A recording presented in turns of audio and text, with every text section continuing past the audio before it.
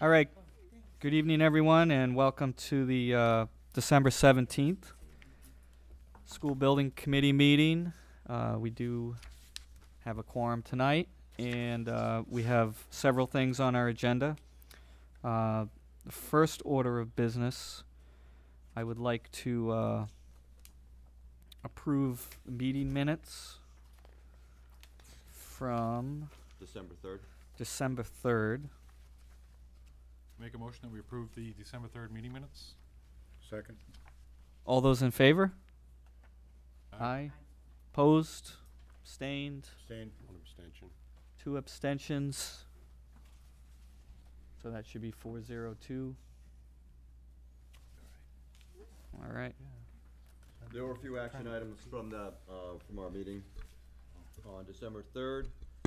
First, the committee was to review the draft PSR meeting schedule, and that's in our agenda meeting handout tonight, and it's on our agenda as well to conclude on our schedule for our meetings for the next phase.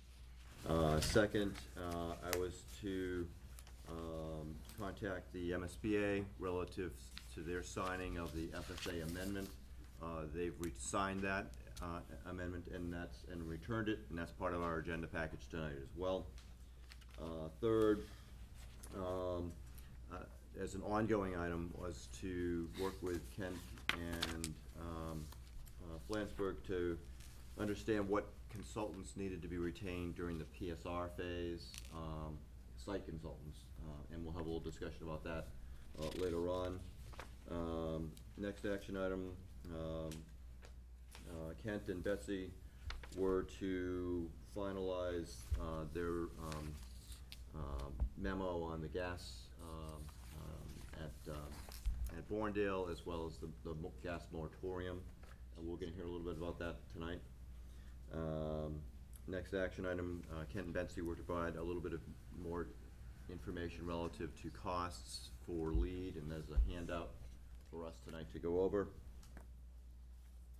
Next action item, Peter was to contact the moderator relative to the process for vacant seat filling for committee membership, and maybe when we can hear from Peter later on that. Next action item was to reach out to the community center in Bourne TV to make sure that our PSR phase meetings could be videotaped. I've done that, and once we finalize our schedule, I'll send that to them. And then the last action item, I was to keep on the schedule, or our agenda rather, the discussion of the technology use during the open meeting, and Jim was to forward the draft policy to all of us relative to the technology used during open meeting. And so Jim forwarded that, and we have that on the agenda for later on discussion. That's it for the meeting minutes. Okay.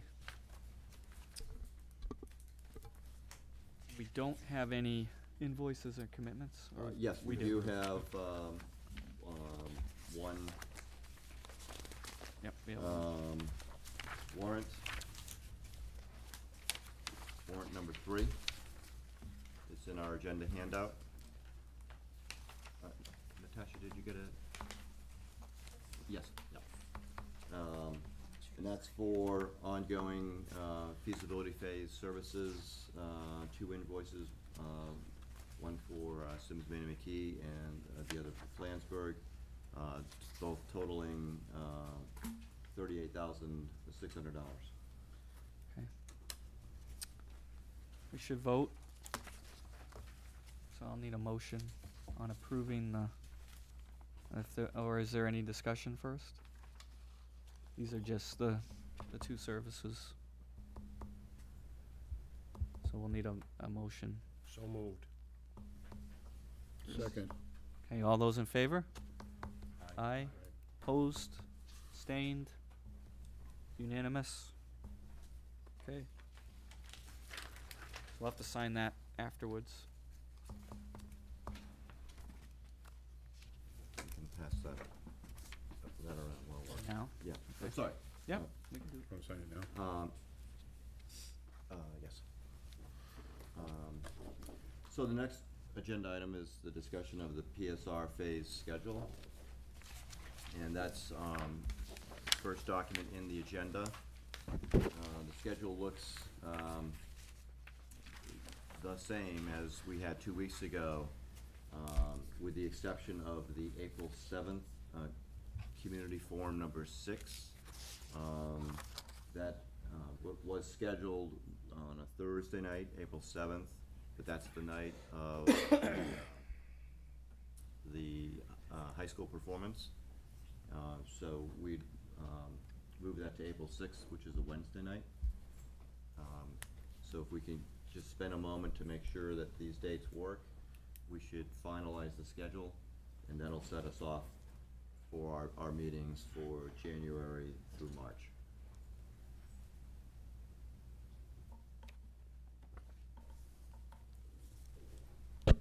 Or is it through the middle of April? Through the middle of April.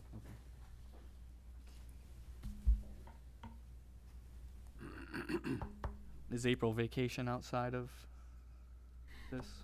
Yes. Okay. April 6th is a school committee meeting typically, but I don't think it's, the varied attendance and the number of these, I think that it won't interfere with that. What about the 18th?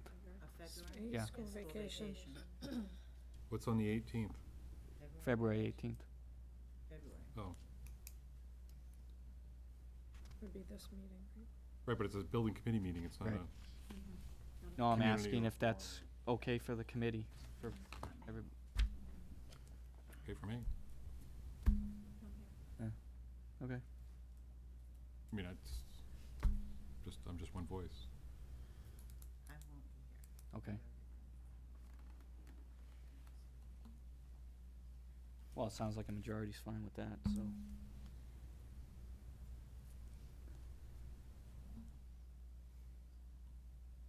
March 17th is going to be hard.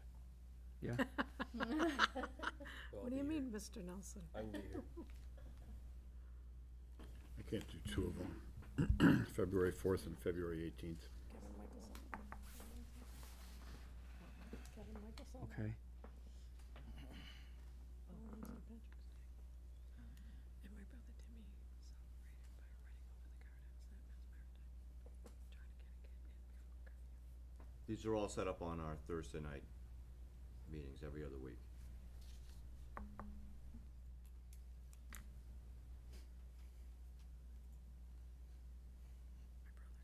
Is the schedule then acceptable, and should we post it?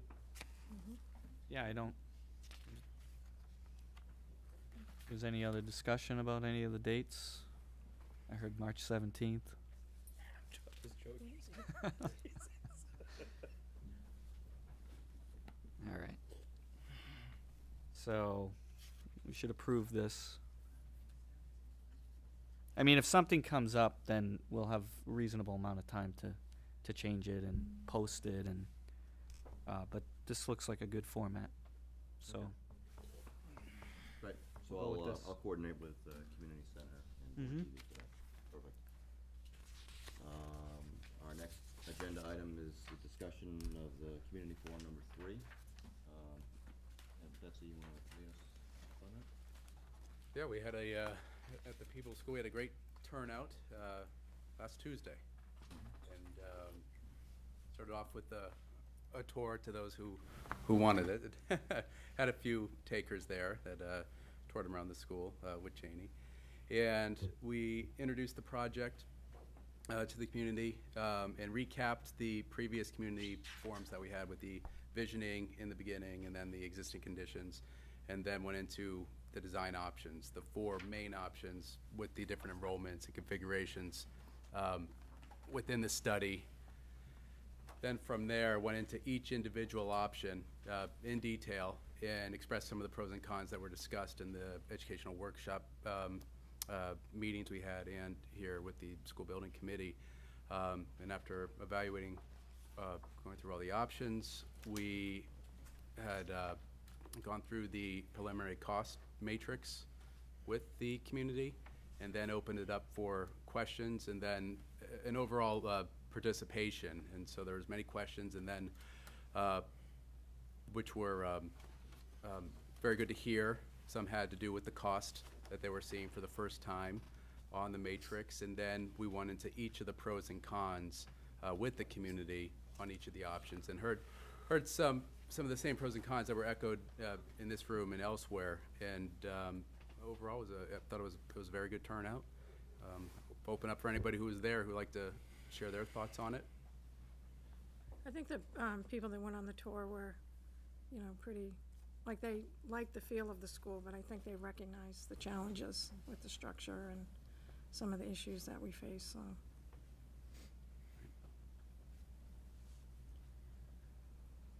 It's good to have more feedback rather than, the previous meeting at Bourne was a little quiet. This was more animated. It's exciting to hear that. It was brought up recently that we, the last time we met here, we had talked about having some kind of a survey to give out to people. That maybe would have been something, that would have been something that might have even made it more engaging with the people that were there. It was just a quick little, I remember the very first community meeting we had, it was more interactive because we were able to split up into small groups and get discussions going. I don't know if we can do that in another meeting. I think that was effective. I think it's something, to consider in a future meeting. Right, Sure, yeah, but sure. it was definitely nice to have the feedback, people willing to speak up a little bit. Okay. It was informative. Right. And that meeting included a lot more people from the community who don't have children in school yet. Yes. So they certainly got the message that this is something that's coming up, and that their children will benefit from this. So it was nice to see new faces who really don't have anyone in the schools currently, and to be a part of that conversation. I think I've seen a natural progression of these meetings. They've been building momentum. And the momentum isn't really to make the final decision. The momentum is really to try to understand what's going on, which is really important. And just for public consumption, we did have childcare there. We had some great students, middle and high school students there to help out. And so we look forward to having that in the future as well. But there's good momentum to try to understand why we're doing this, what this is all about. Because it's amazing to me still, you can talk to people and they have no idea. People who actually even work within the school system, they have no idea that this is even underway. So it's really good to build that informational momentum that we're doing, and I think it's working out well. So That's great. Thank you. The students who did the childcare, by the way, I just have to give a little plug because they were phenomenal. My kids had the time of their lives. They talked about it, the whole night, even the next day. So congrats to those kids. They did a fantastic job. Yep. All right.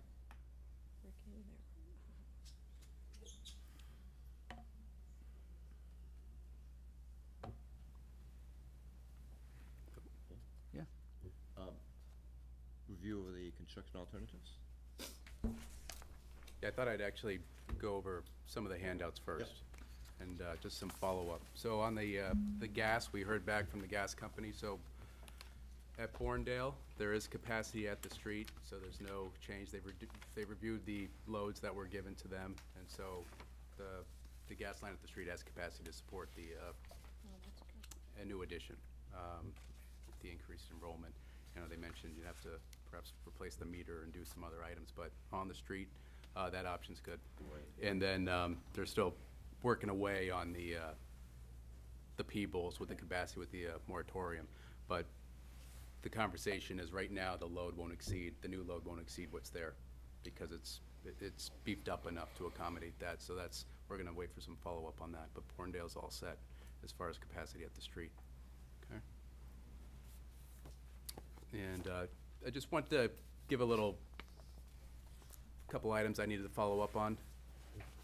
And this document is Green Building, the benefits. And it's a few years back, but it's still referenced a bit. This was a Massachusetts-based document. And this is really the start of the conversation about the benefits of green building and some of the costs that may go along with it. It goes into detail about the different types of building systems, mechanical, electrical, and then just the overall benefits from green design, such as the natural daylight and how that promotes better learning. And also it does start to touch upon the different categories of LEED with a percentage of what it could cost over a conventional building. So that's in there, but I just want to say that that number always fluctuates. Here, they're saying it would max out at 2% if you went for a LEED silver building. But again, there's different components that will make that go up and down based on what design is developed and site conditions. So, but this is worth reading, and then we'll still work at providing you more information on this. But what it does reference, I just want to say one thing, is the overall payback with having the building systems designed efficiently. And that's really where the cost savings is in the operational cost of the building. So it's a little upfront with the efficient systems, with the boilers and all that, and the exterior envelope. But then there's the payback over the years. So just have a read, and then we'll continue this conversation, provide documents when we can put them together. So. Okay. Okay. And any questions on that? Okay. So what we have here are we have four summaries of some of the larger trades that went out there. The first one I'd like to go over. Now, these were the large documents that were forwarded to you. Some are hundreds of pages. They're going to be in the binder. The full detailed report is also going to be in the binder, and that binder is going to be posted and distributed to you also. But this is just a summary of some of the findings. And the first is the environmental site assessment. That's called the Phase 1 assessment. And what that does, it looks at your site itself and neighboring properties and tries to understand if there's hazard material or petroleum-based products that could have contaminated the ground. And that's really what it focuses on. And so what they do is they get all the records they can from the town. They look at maps that are created showing different areas from even touches upon geological and aquifers. So it's a comprehensive report that not only is the hazardous material, but also touches upon the aquifers, because again, there's the water that could be associated with contamination. So at the Peebles School, there is one item that was found, and that's an item of the underground storage tank that everybody's aware of. That's a 10,000 gallon fuel oil tank that's underground. And it's on this list as a recognized environmental condition because there was a spill in '95, and we're trying to get more records on that. And so we're still waiting on some documents from the fire department to close that out. So in '95, if it was handled properly and we had the documentation, we can take that item off. But in any future project, that tank has to be removed.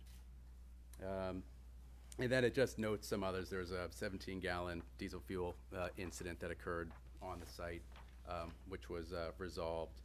It also touched upon the Camp Edwards and how that is on the that's on the priority list for groundwater contamination, something they've been working on over the years.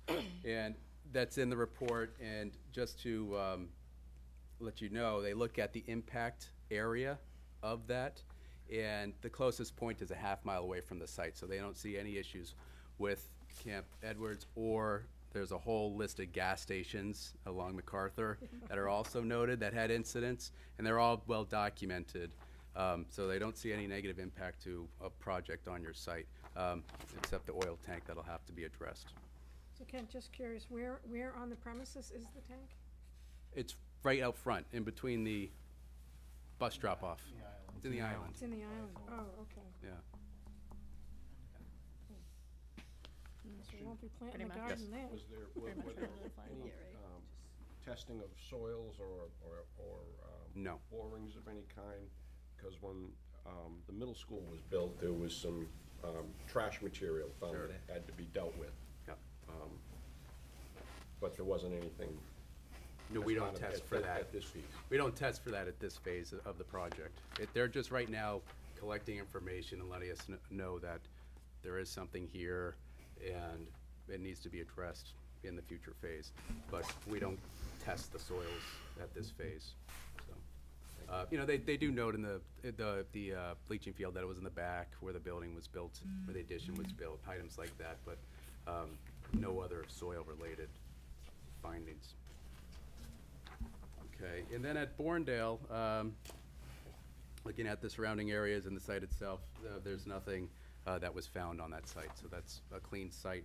And they do want to note that looking at the aquifer map, that the edge, the property line of the edge is within that aquifer protection area. So the DPW building's actually built in that zone, and Bourne Dale is out of that. The parking lot's not included in that, but that's just information that's good to know, and we can study that further when if there's a project over there. So that's just a recap of the ESA. And the next is the traffic we can discuss.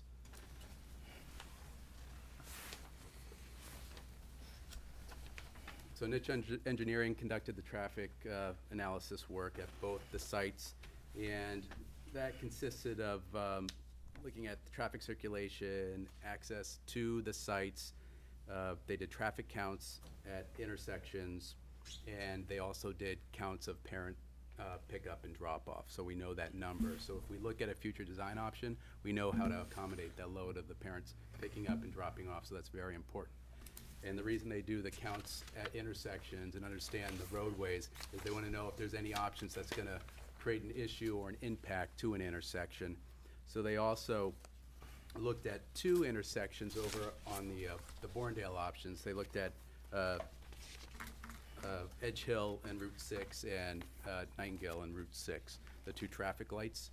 So they just want to take the counts there, understand what the increased load, say on an option 5, the worst case condition would be to those 2 intersections.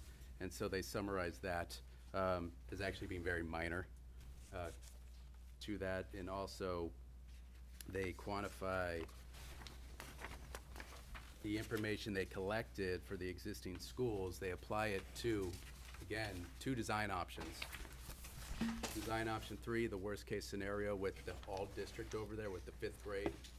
So they added that increased volume to the parent pickup and drop off.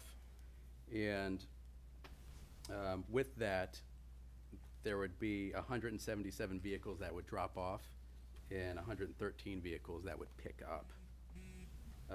Currently, you have 137 that drop off. Sorry. Currently, you have 53 parents that drop off. And so you can see the numbers do increase a lot because you have the entire Peebles Elementary School and the 5th grade. But they say with the site circulation, the design can accommodate it. So we would look at strategies how to accommodate that additional queuing.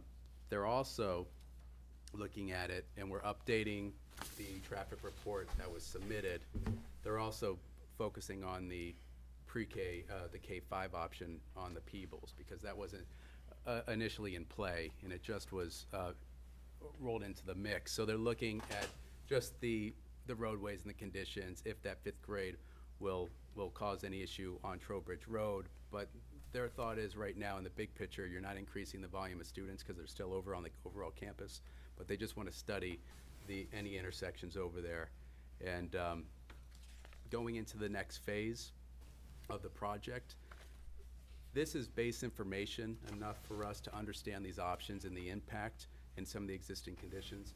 But there will be further traffic studies that will be needed that may come from this group, may come from the community, asking us to research some other items, and also to understand, just as I said, the option for the 5th grade at Peebles. So that might be an additional service we'll need to talk about in the next phase. During the PSR In the phase. PSR phase, and there'll be a cost associated with that work. And just wanted to let you know that when it comes to traffic, we're gonna need some more traffic studied. And when it comes to the other consultants, we're pretty good for where we are in the PSR stage. Maybe have to get Geotech out there one more time, but we'll see how it goes. But traffic is gonna be one of those items that we're gonna have to call up and get back out there. So So you're talking, sorry.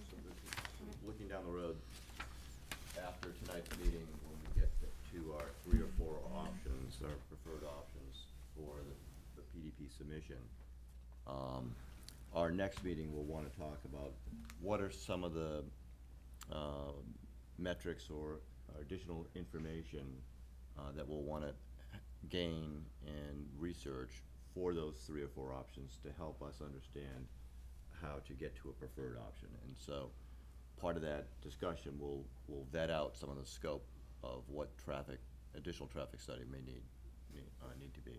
Yep, exactly. Okay. Any questions on the traffic? Again, it's Just a, beyond the school property area, so including the bridge, accessing the bridge and rotary traffic coming If back on. that's part of our evaluation, Right. So I've had a lot of information. parents ask that, and I Yeah. didn't know what the answer was. yeah, yeah. Yeah. Yeah, you'll see that they, when they did the counts at those 2 lights that are along Route 6 going to the school, you know, they applied that worst-case scenario, you know, with the all-district going over there. So that traffic volume, they know, and they can now use that to calculate other formulas, so, but that's a great example to bring up. Yeah. Yep. Okay, just moving on to geotech. So the work here is to investigate the subsoil conditions, the bearing capacity, and that helps us understand site drainage, understand what kind of soils we have there to aid with draining the site, parking areas, but also the structural bearing substrate we have there. And that helps determine what kind of foundation we'll have. Is it just standard spread footings, or is it something more elaborate? So they did 4 borings at Peebles, and what they found was the soils are of sand deposits, which are good. It's good drainage soil, and it's also good bearing. So that type of soil is extremely beneficial to the project, and that's at both sites, what they encountered. So knowing that in one of the borings, there's a map associated with this. In B3, they ran into some large boulders, so that's something to be aware of, what's going on over in B3. But that's by the baseball field, where the children's play Softball area field. is. Oh, sorry, the Softball, softball yeah. field, where the play area is in the back of Peebles. They have the groundwater that was leveled, average 7 to 8 feet below grade. And when it comes down to it, you can use standard spread footings, and we wanted that information when we have the cost estimates prepared for this. And that's why it's good to get in there early and understand what's going on with the soils. And similar with Bourne,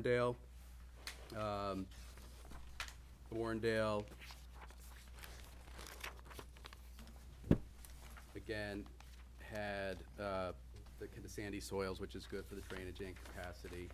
And the groundwater was measured at the time. It's a seasonal fluctuation at 8 to 12 feet below the grade. So again, standard spread footings over here, and they didn't encounter any ledge right there that may prohibit, blasting or anything other than that. So that's all good news on the geotech. So what that does is it just tested all those original 14 options, and now we're down to 7. It tested those different areas.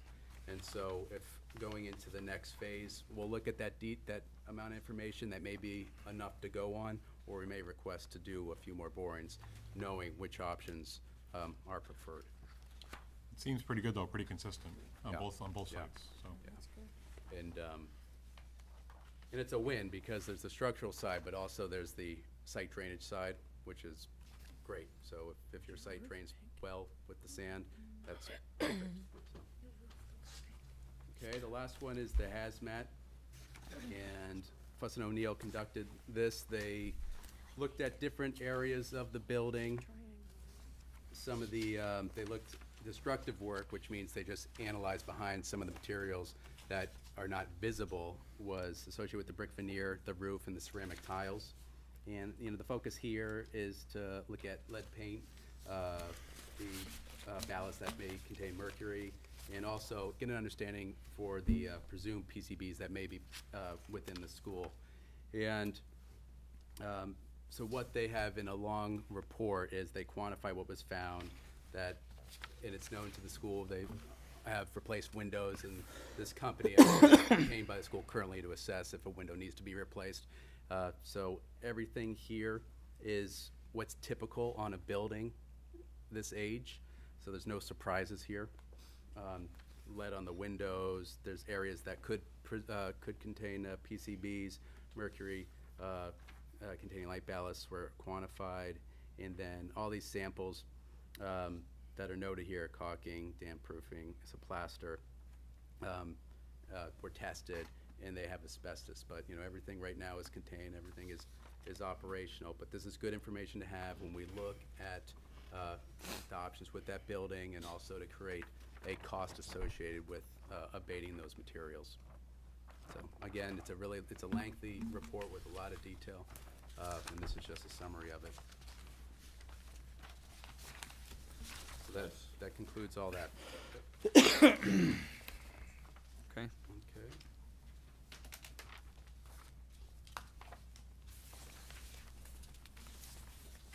So we'll move on to number 6, review of construction alternatives.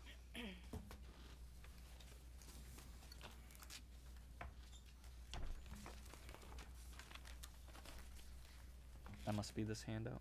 Yes. Yeah, it's the whole handout. So I think what we'll do is, all the options are here. Right. And we can go through it. This is per option, is some more notes here in detail that you've seen in the past, especially on the floor plans. So nothing's changed. It's the same plans that have been reviewed here, but we've added some more information. On the first page with the site plan, we have the organizational diagram, and you can see the way the north and the sun orientation occur per option. And then the floor plans, what we did here is we took some of the key points that we've heard through the planning, and we tried to key them to those areas. So the outdoor classroom, and we just wrote a note what is good about that promotes collaboration, and it's a great resource for the school, that limits distraction to the academic wings. And so these things just summarize what the plan is. So what we can do is I can go into detail about any of these options, if anybody has any questions, or we can kind of dig into the evaluation if everybody's okay. But you have all the options here. My comment is that I think that you've taken everything that you've heard from us, from the community forum, and you've really, you can see that the details are emerging from that. Yep. So I looked at it real quickly before, and I'm looking at it again. It's pretty consistent with what everybody's been presenting to you, so. Right, great. It's much appreciated. Right, great, thank you. Question? Yes. On the option 1A, what brought this to mind was when the first design of the Bourne School was done and put out to bid, it was designed as a kind of a pod unit construction with a lot of wall areas and hallways and a bridge and all kinds of things, and the costs were just over the moon. And it looks like this proposed design has a bigger footprint. In other words, it's not quite to the degree that that plan was, but it's like almost two separate structures as I'm looking at this. Mm-hmm. Is there any way to do this with or would there be savings made with a building design more similar to the Bourne, where it's just, Well, every site's different, and there's a combination. There's the program that's required in the area, and then there's the site. So those are two main components, how they'll fit into it. This isn't a model school. This site is particular, but there's also the conversation of how the spaces work together academically. And so this is a combination of all three. It's the size of the building and the program. It's the siting, and it's also takes what we've heard from the educational meetings and positions the pieces related to how the school would like to operate academically. So there's always efficiencies. That doesn't mean that it's going to come in, $10 million under what it is now. But that's something we're always going to be aware of in making it a very, very simple design.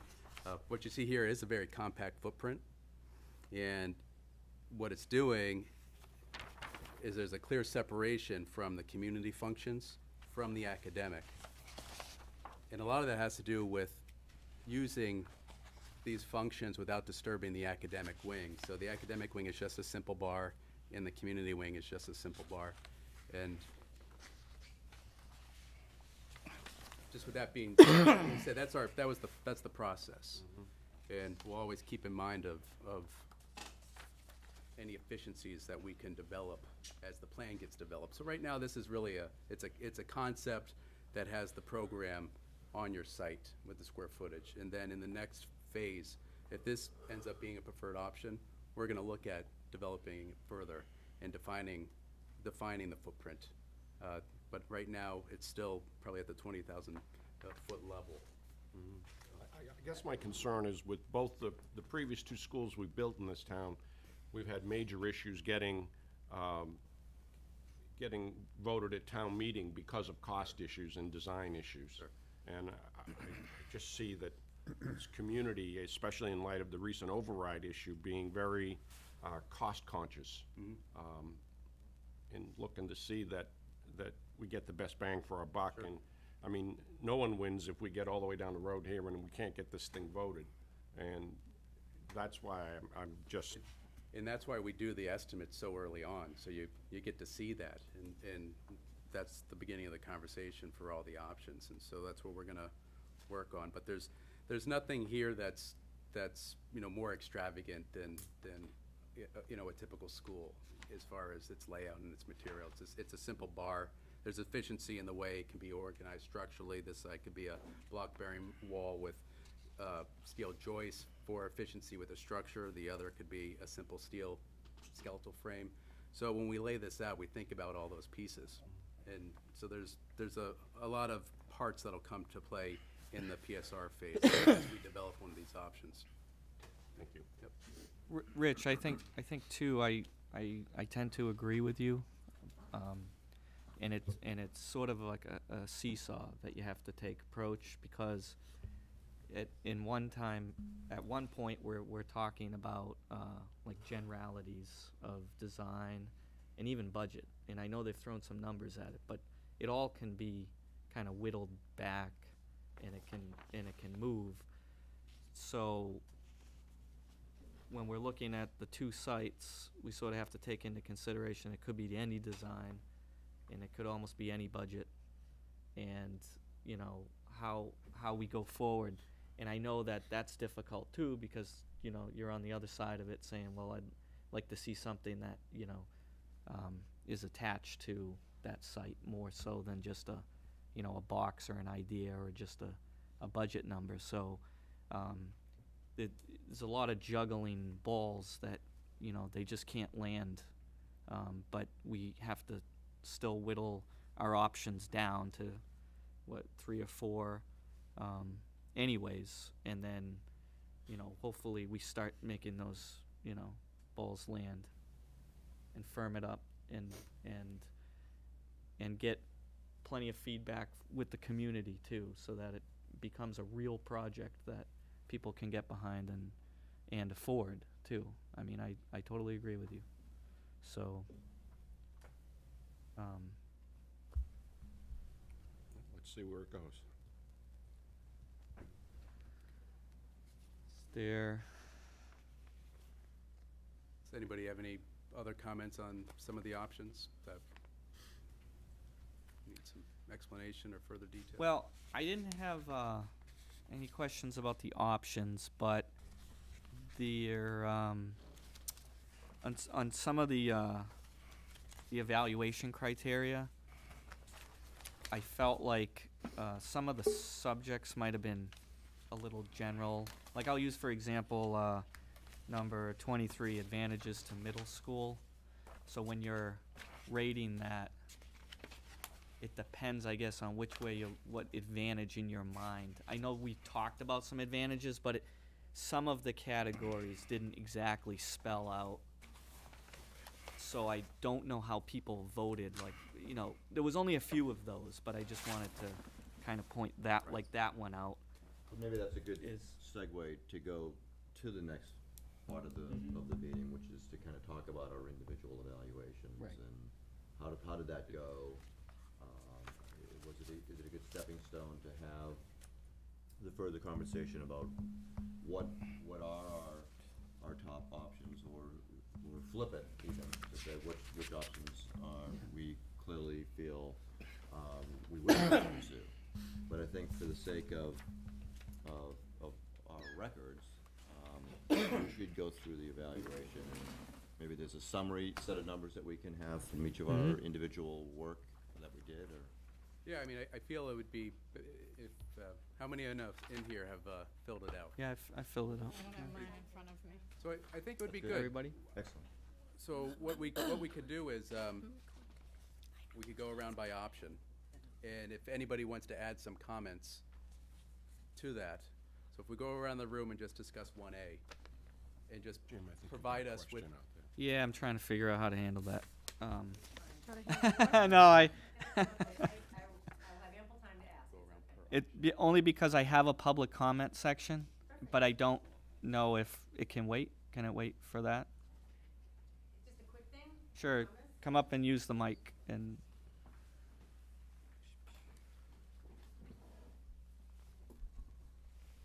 Do I need to introduce myself? Yes, please. Susan Barricchini, Pocasset.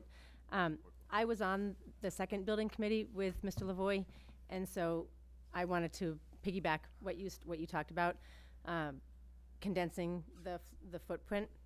One of the things that comes to mind is the separation of community activities and the academic committee activities.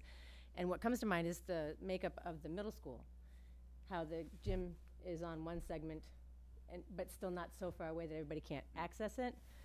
The other thing we have to consider is how long it will take students to get to those common areas, those community areas, from the classrooms if they are so far apart. Because that's, and Ms. Norton and Mrs. Carpenito can talk to that more because they're working with those kids in that age group. To have them trek so far is important. But again, with that footprint, if it's something where a gymnasium could be skirted around the end of the building, I was thinking maybe even have it connect to the cafeteria, where those two areas, doesn't matter how noisy they get, because they just are. It's natural to their environment, but Yeah. that's, And I just want to let you know, and it kind of goes to both the comments about just the design. Again, we're at kind of a general Right. level. When we go into the next phase, what we're going to do is, if we want to look at this one option and do test two different designs for it, we will do that. But we're going to provide a cost for it, because that's how you're going to be able to know if making it more compact, something has to give here or there, but at least you'll have some options to look at, and you'll have costs to compare. So that's how we're gonna do that. Okay. And that's what we always do. So if there's 4 options selected tonight, or whatever the number is, we're gonna look at different designs for all those. It's not just this one. This is just testing the. right.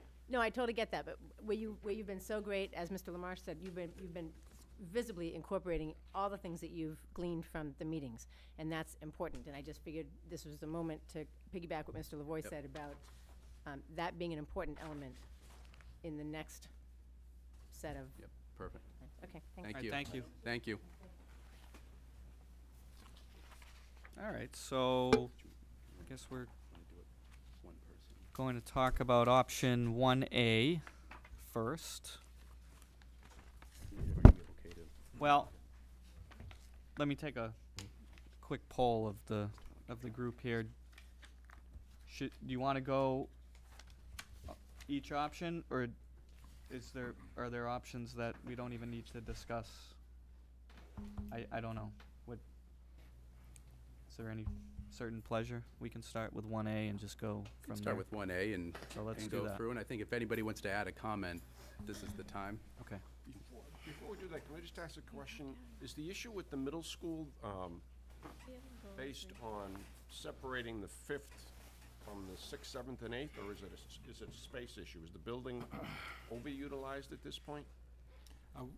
In previous meetings, we've discussed at 5th grade that there was thought that when the building was first initially constructed, it was meant for 6, 7, and 8. 5th grade was kind of an addition to it.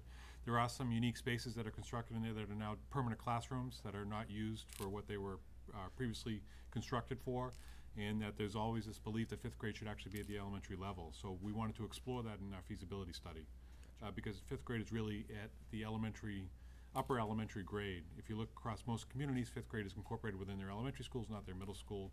There are a few that are 5 through 8. There are many that are K through 8, but most of them are 6, 7, and 8, or 7 and 8 at the middle school level.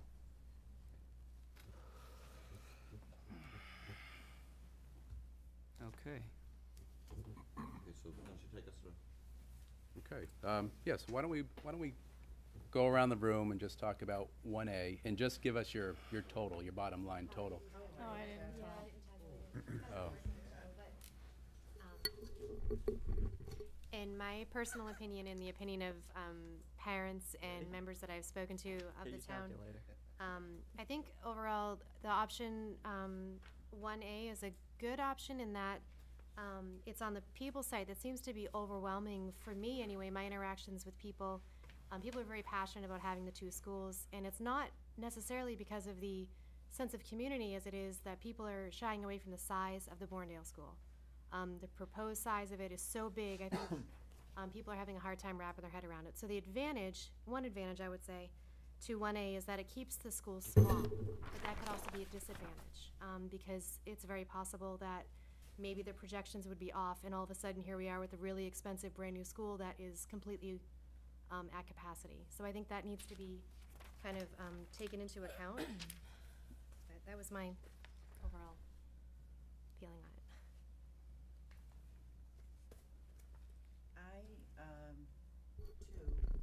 Too, like the size of 1A because it is a small school. I'm a proponent of small schools. I have been throughout my school committee days and building committee days.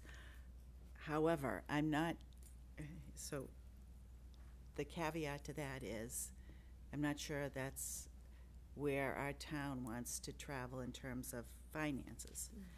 I do agree with Natasha that in a different option, I think is too big. But for this option, I had a total of, I just added up my numbers, I had 47. But I like the new school, however, I'm not sure our town wants to finance that size school. great, That's a good thank you. point. I had, for 1A, I think I have shared some of the same sentiments. I am concerned that it is, although I think smaller is better, smallest is not. So, and that's how I feel about this option. There's so many things I do like about it, the least disruption to the school in terms of building it. If it's on this side, the subsidy that would come in raising Peebles, which we wouldn't have on the other side. This side of the canal, neighborhood school, so to speak, being able to utilize the resources of not just the middle school, but also the high school.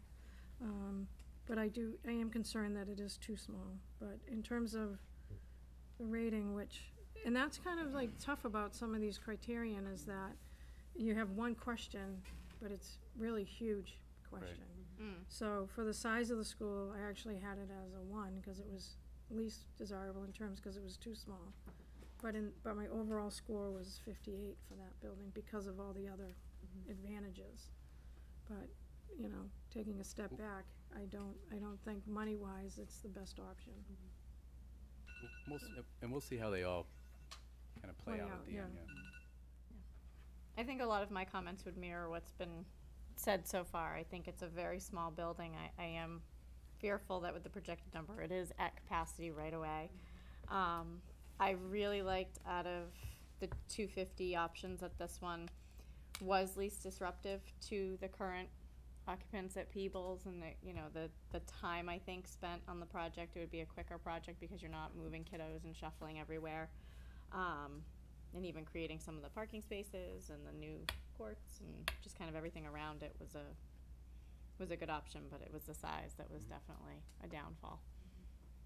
Did you tally up? I did not. I don't have my final. Okay. For me, this was my second highest vote getter. This was 50 points for me. I think it was probably more of, one of my responses was more balanced with the 1s, 2s, and 3s compared to other options. I think where it scored really low for me was size of school, maximum building efficiency, because of the size. Centralized elementary resources, it obviously doesn't lend itself to that. And I didn't believe that this would be maximum use of MSBA reimbursement for this construction cost as well. So it has a lot of positives to it, but I just think that's why it's my second highest, but I just had some concerns about some, as Janie said, some large items that are listed in the criteria, so that's my position. I haven't tallied mine because there are certain areas that I haven't answered just because I think they were a wash for the various options.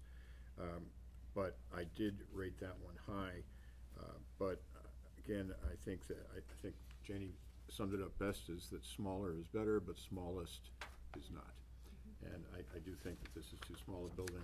I don't think we get enough bang for our buck with SBA, and so I would agree that this is a good one, but not the best one.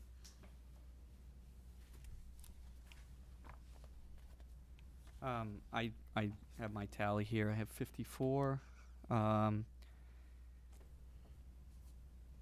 think some of the criteria that scored the lowest that I had in was the building efficiency and the cost of operation construction, versus what the size of the building is for bang for the buck. Also, even in I had for least environmental impact, I think the whole site is really going to have to be touched to do what we're talking about here, because you have the existing building, then you're building in front, you're going to be building behind, so that whole site has to be touched. Also, in again, this is just one of those generality issues that I took with resolves geographic separation by canal. That was one of our headings here. Nothing resolves geographic separation by canal. Doesn't really matter for me what side of the canal it's on. As long as the canal's there, nothing resolves it. So Bridges, it's called bridges. That's Bourne, yeah. and as far as good points would be that it is a brand new school. It can be what it needs to be, and it does remain part of the campus that's there. I know that there's been some talk about that. But again, I think it's too small for what we're really looking to ask in the long term. So I think it's pie in the sky to have a nice brand new small elementary school, but I think when sort of the rubber hits the road, that it's really just something that is probably not financially feasible, which you hate to go down that road, but I think you have to be a little bit sincere about the options, and I just think that it's probably not enough bang for the buck overall. So okay, I scored this the second highest. I had 49 was my score.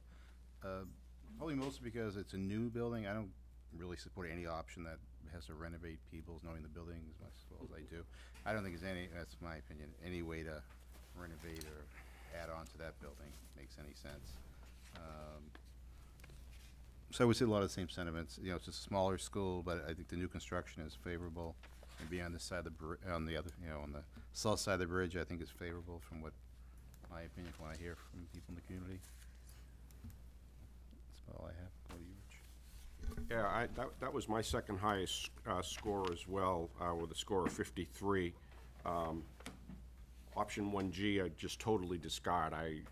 Based on the information I've seen in that building and read about that building from different reports, I would never vote for, nor recommend anybody vote for a renovation of that building. I think it would be a nightmare and a real financial headache to the town. I think it could be a real disaster. So I really pretty much eliminated that option, option 1G. Most of what's been said I agree with. I think it's essential that we have a school on both sides of the canal for logistic reasons, and who knows what's going to happen in the future if there's a bridge issue, or and I don't think the town would ever vote to remove a school there and just build at Bourne-Dale. Bourne-Dale might be the best option cost-wise, but I just don't think it would ever get voted. I gave it a very low score, both 1A and 1G, 37 equal. It's not big enough. I don't believe the amount of students, it'd be underbuilt before it ever opened. So it's a waste of money. You build a bigger school, you always can fill it with something. I mean, there's everything new technology coming out. I just don't think it's worth it, either one, 1A or 1G. I kind of voted based on, I actually had this one as my second highest. I kind of voted based on the feedback we received. I think it's early to start rating options on a lot of this stuff that we don't necessarily have a lot of information on. So I just kind of listened to the feedback. I went back I voted kind of based on the feedback we received, especially at the last public forum. So I had this option as at 48. It was my second highest option, and I do not. I think it's I think keeping the school in the site is. I'm not going to list a lot of positives. It's the same reason everybody else has. So that's. Thank you. You're welcome. Sure.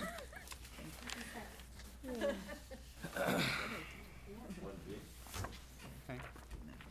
Start with, start with not. You don't get, Oh, we don't have to, no, we'll start with Natasha. Okay. I don't like this one Me either. at all. I don't like anything about Do it. you have a number? I don't, I started with ones and then I just stopped rating it because I don't feel So that it's 24? appropriate. Sure. Yeah, I want to keep a tally. sure. The official no worries. record. No problem. We need one in. I would agree with Natasha. 24 for Mary Jo. What did you say for 1G? Oh, did you, okay, yeah, I think, mine was, for 1G, mine was, 50. I just think any disruption to students is not a good thing, especially if it's gonna be prolonged because of a renovation. Plus, I just don't think it's worth it, given everything that we're gonna run into.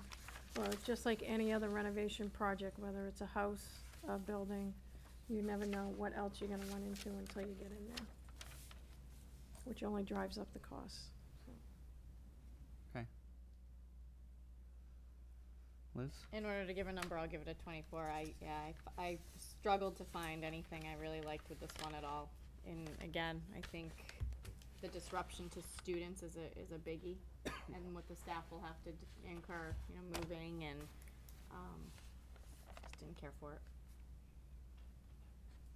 For me, this was my lowest point getter. This was 41, and I think what really spoke to me about this one is that you really not, if you're talking millions of dollars, this one is just not. I don't see the value for the little bit of change that you're making and taking off one annex and putting basically two other little sections onto the building and making it work. So this was my lowest point getter. I agree. It does have the neighborhood school advantages, the resources available in the school, high school, and all of that, but I rated it a 30. It's probably my lowest, I think. Not quite my lowest, but it's just too small. I just can't support anything that we're going to do with the existing building. Okay. This one tied for my lowest score, 42. The few bright points it has, which are very few, are that it still keeps the campus, and then it also would maximize the reimbursement because it's addition, renovation, and you still have that centralized campus.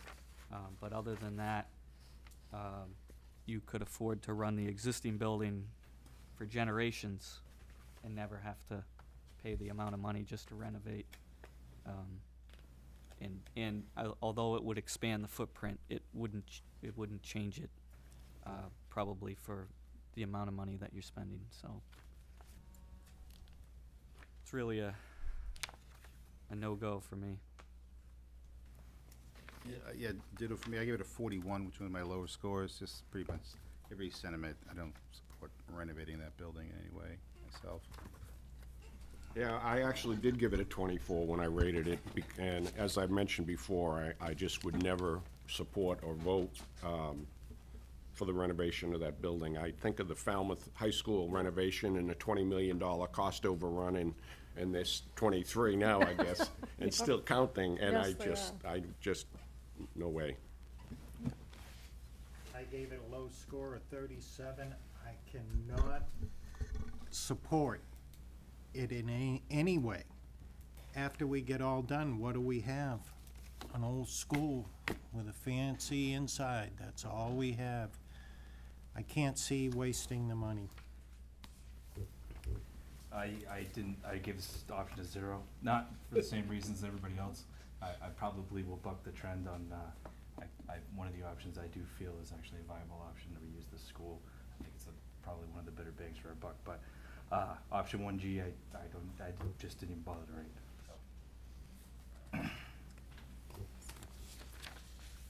Do you want me to start in the next? No. Oh, keep going. Keep going. All right. Option 2A, 725 at Bourne. Natasha. Also, did you have a score for 1A? I'll get it Okay. as we go. Okay. as well. At least Trying by to the catch end, up. we need to fill in, Sure, no problem. if anyone. So this was the smallest Bourne-Dale, oh, I'm loud, the smallest Bourne-Dale option. I actually got a score of 44. I think if the building is gonna happen over there, I think that's a reasonable size. As much as I do feel the 5th grade should be included with the rest of the other kids, I'm not sure that high number of students is necessary for our town. So of the Bourne-Dale options, this scored the highest for me. I think that's pretty much all I have to say about it. Okay, I too, I gave it a 45. Of the 3 Bourne-Dale options, it is the highest score that I awarded that site. Because as much as I love Bourne-Dale, that's a big school as it is now. And I think what goes on at Bourne-Dale is fantastic, and to me, that's the priority, what goes on in the building, not the building. But I think that has to be included when you think about what goes on in the building. So of the 3 Bourne-Dale options, that one is my favorite.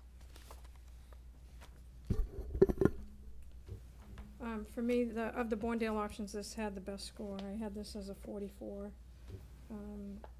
I like the design of it. I like the expansion of the gyms, but I do have a concern about the libraries, the Learning Commons area that we did discuss. And I too just have a big concern about going from 68,000 square feet to 114. And so just the size of the school, and also the movement of kids and just the interruption to learning in terms of the renovating, and how the project is actually gonna be extended several months or a year time-wise just to build it. So it extends the time of disruptions to kids, and I think that's a big concern. I also think it's $2 million to put it over there, you know, to not get the credit for the raising of Peebles, is, if that's what ends up happening, that's a lot of money, I think. And I do have big traffic concerns coming home, because we're gonna be going with the traffic. So that's a big concern in terms of getting home, especially in the spring and fall months especially. But in terms of, you know, some of the creative ideas with the adjacent spaces, I think I like a lot of this, but, so of the Bourne-Dale options, it's my favorite. Okay. Yes, sorry. Nope, oh no, I just didn't want to interrupt you. I had a 65 for this one. I don't know if it's living there in Bourne-Dale already, that my view is a little skewed. I don't see this as such a huge undertaking or huge option. I live on this side of the bridge, so I travel back and forth over the bridge at any given day. And although there are nuisances and cranberry truck spills and everything else, you know, it still works, and I think that's going to happen no matter what. I don't see this as too huge of a space for the kiddos. I like the way there is separation according to grade levels and kind of a cohesive group with grade levels, but I also like that there is more collaboration as far as having an entire grade together and being able to utilize resources and the kids being able to have that cohesiveness together. I really love the entry area and the outdoor classroom being in that space, and then the community spaces as well. And I think a lot of that, I know some of the concerns that came up already are, you know, student distances and walking to those spaces, and a lot of that is creative scheduling. We do it now, you know, to make sure that if kids have phys ed, they're going to lunch right afterwards, and it cuts down on that travel time around the building and things such as that. So I really liked the layout in this option. This was my fourth highest option. I had a score 47. This was my highest amongst the larger additions to the schools for a couple of reasons. One is I thought that you really maximize a lot of the MSBA contingencies on room space, square footage. You actually get a full-size gymnasium at Bourne Elementary School. I thought it did a lot around clustering of the grades. And, you know, I understand the size of a building to us as adults, but kids only live in their own little world. They only see their classroom. They don't see that they're in a 100,000 square foot building. So this was the highest. I think it does a lot if there is a consideration for this one, meaning highest for the largest, for the large buildings. I just think it adds additional space for cafeteria, for a gymnasium, for those community areas. But it did receive a 47 for me, which is my fourth highest score. So. I gave this a 43, and I would really agree with most of what's been said. I like the layout, and I'm glad to hear Liz reinforce that the travel around the building won't be an issue. It's larger than I'd like to see it, and it doesn't do anything to alleviate the pressure of the 5th grade at the middle school. And it removes our neighborhood school on this side of the canal. I gave it a 43, which is the highest of those options, of the Bournedale options. I gave this one, this was actually my top score, but it's also the top of the 3 larger options, so I have a 57 for this one. And I've heard some of the feedback about the size and the location and the traveling, but you know, I try to step back a little bit and think too that when we're talking about these sizes, this might be the worst it ever is. There's a trend in the Cape that everyone is just getting smaller. Families my age, they're not here, and they're leaving, and there's schools that are going to be closing on the Outer Cape because they don't have enough families to keep them afloat. So I think that sort of permeated my thoughts, is that maybe this is the worst it ever is, and it might only go smaller. Chances are it will. So we may not be talking about a school that actually has that kind of population, and we may be better off being condensed, because you may find out if MSBA is looking for a 50-year alternative, then in 50 years, 2 schools is just insane. And maybe it will only be 1 school. So for that reason, I think that there's a lot of efficiencies there. There's an existing newer school that can be expanded, and everything can be housed at one location. And I understand the bridge problem. We'll never get over the bridge problem. If you live on this side of the bridge, you still have a bridge problem if you're going over with middle and high school students. Or if you're on the other side of the bridge and you have a pre-K student, everyone's at Bournedale. It's you know, it's just, we can't solve it. Everyone, and eventually, after months or a year, it becomes routine, and it kind of goes away. So, clearly, you know, there's sentiment to both sides of that. But as far as the neighborhood school, I mean, I'm starting to think maybe this is the neighborhood school down the road. So those are just my thoughts and why I've rated it the highest. Yeah, I scored 41.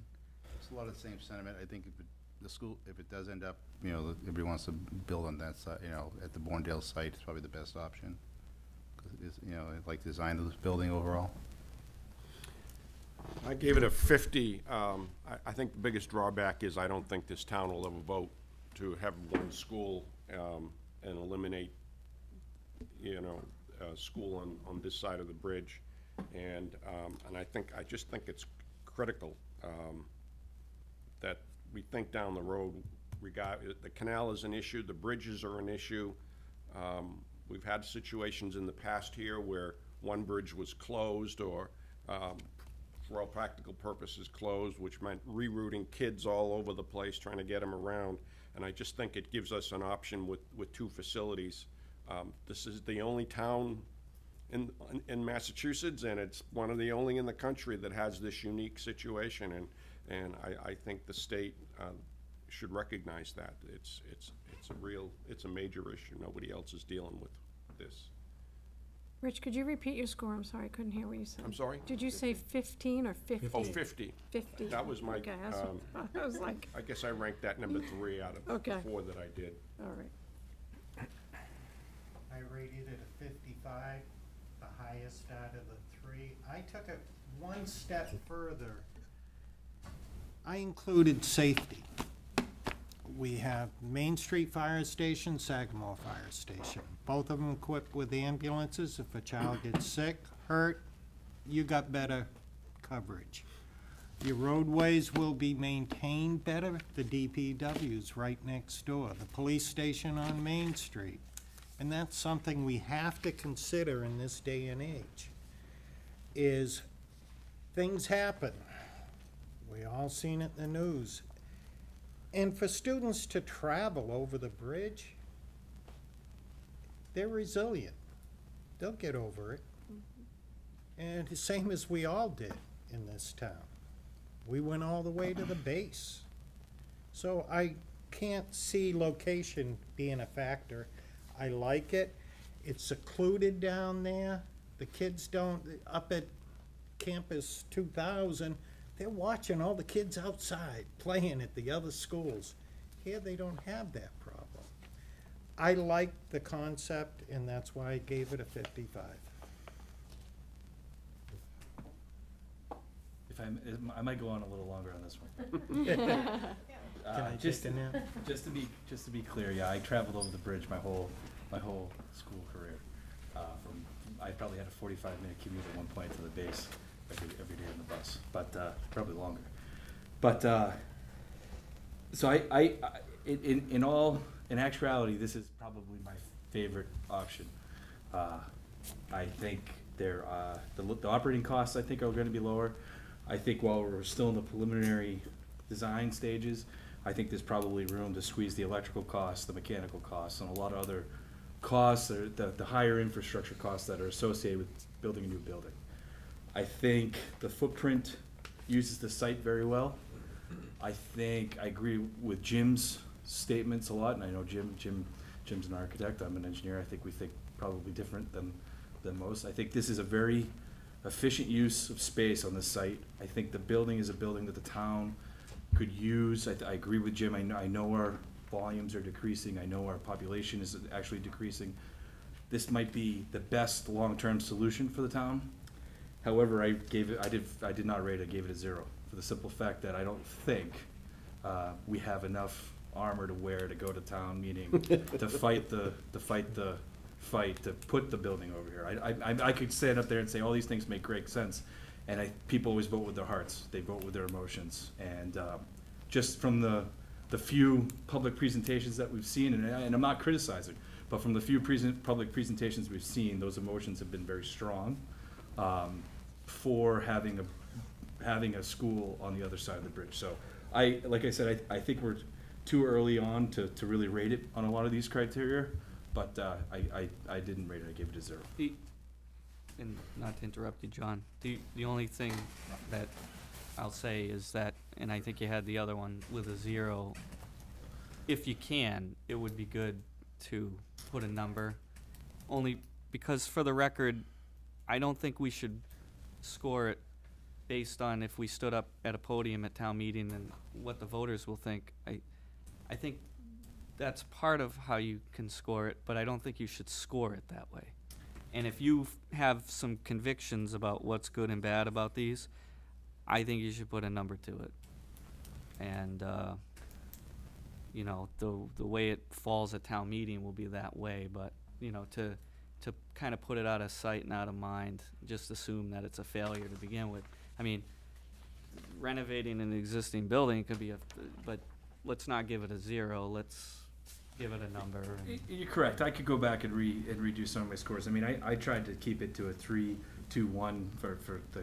I originally looked at this a different way, and then I kind of came back and said, no, I think, you know, I think there's an option that kind of stands out above the rest for both the overall what we've heard at all the meetings, and that's why I've kind of I kind of put all my eggs in one basket, I guess, the way I did the voting on this. So.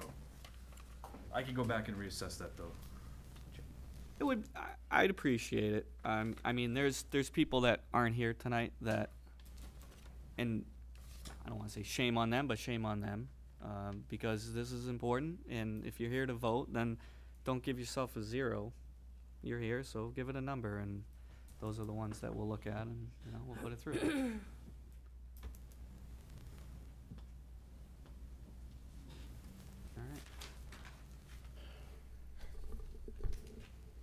So let's move to option 3A. 885 students at Bournedale. That's with 5th grade.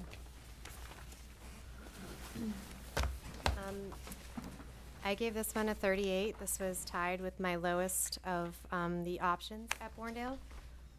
I have heard a lot of feedback from the community, and I strongly believe that it's always good at this point in the game to have options and to not try to narrow down everything to what my own core convictions are, because I think it's really important to be able to hear different ideas and to be able to see if there's a best way to blend things together. I personally believe that this option is huge. I just cannot wrap my head around that many students, everyone in one spot. I understand the projections, you know, that they certainly could go down, but who's to say that you just can't predict the future with everything that's going on in our society nowadays. So my score was 38. I do think it's a large school. I think it's good to have all the kids in one location. That's been brought up a few times, that every child gets to go through all of their grades together, and I think that's a positive, but again, the size could be a drawback as well. So I think that's...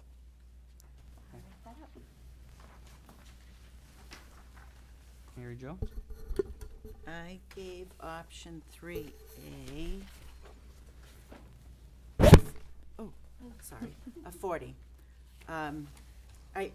Honestly, I'd like to see what the design of this building would look like, because I like that it's a little quirky.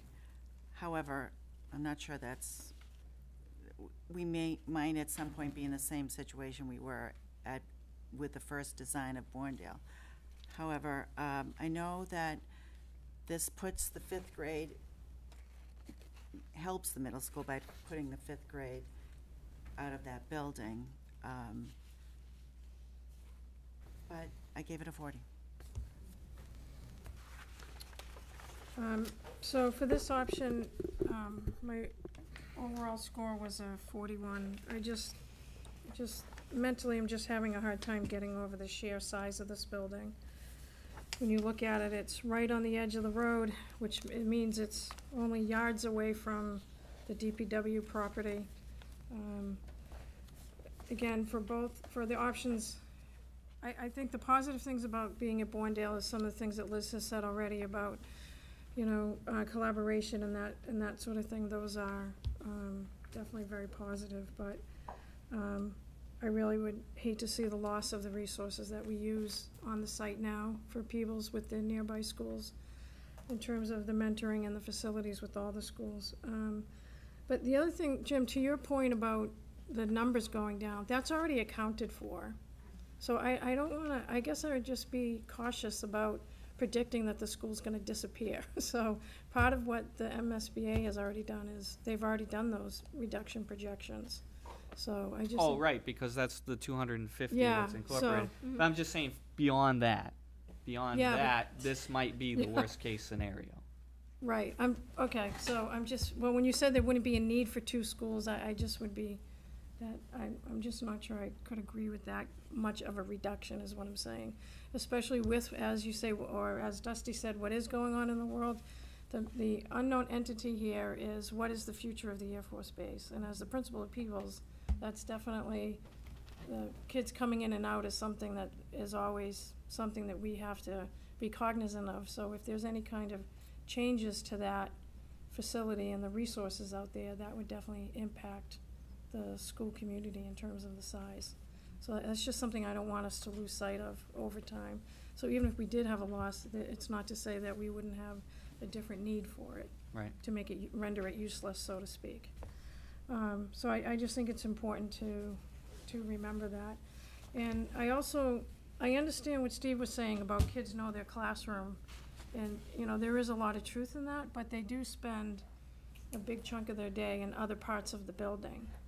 So, in that sense, like I know at Peebles, it's a smaller school, so the kids really are very familiar with all parts of the school.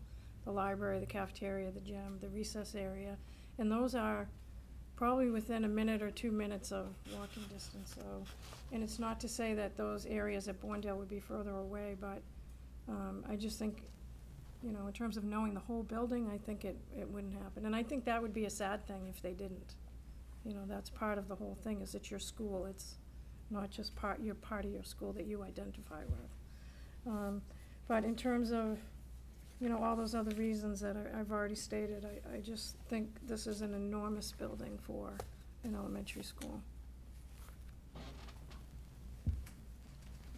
I gave this option a 48.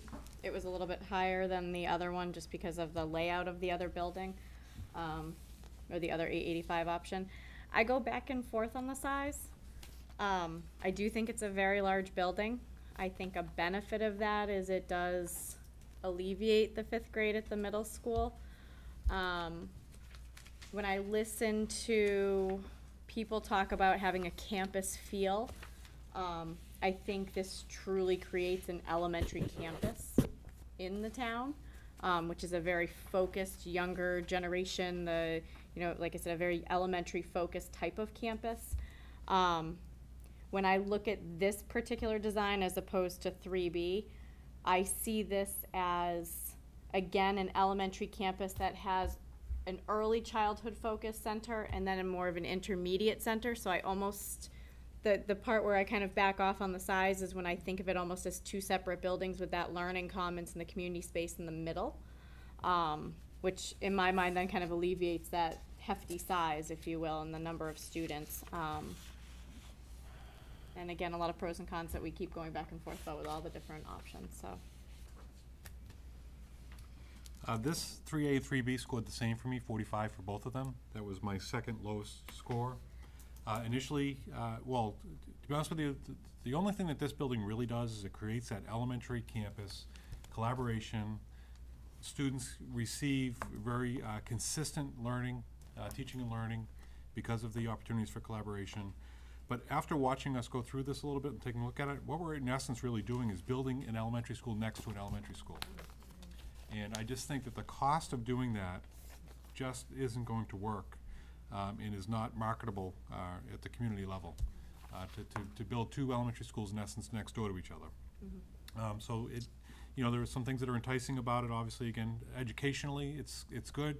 But as far as maximizing the MSBA reimbursement, as far as utilities and things of that nature, I just don't see it really bearing out to be the best option for an addition on that side of the bridge.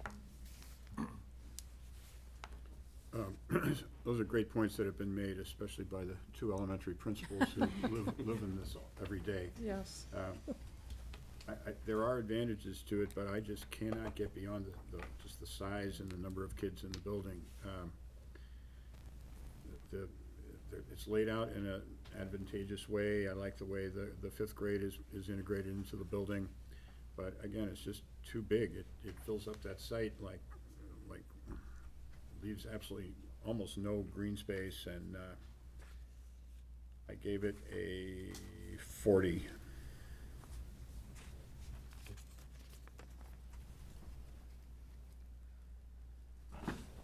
Okay, well, this one for me, I gave a 54. There's several options. They're all within like a point or two of each other, because I think there's a lot of advantages to a lot of the designs. In this one, I think some of the advantages is there's that elementary campus, and you're actually helping out the middle school, because you're taking fifth grade, you're moving it over here. And I still think that, this came up with the community discussion, is we haven't explored, and it's not our task to, but if for some reason we went with an option where everything was at Bourne-Dale, we can't assume that Peebles is a liability. There could be money to be made with Peebles also.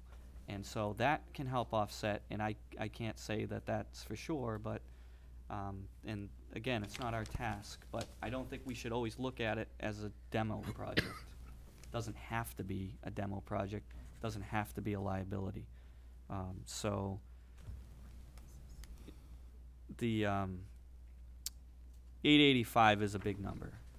The good news about the 885 is you're taking on the fifth grade, you're helping alleviate the middle school, and you're sort of reinventing, I guess, elementary education in Bourne.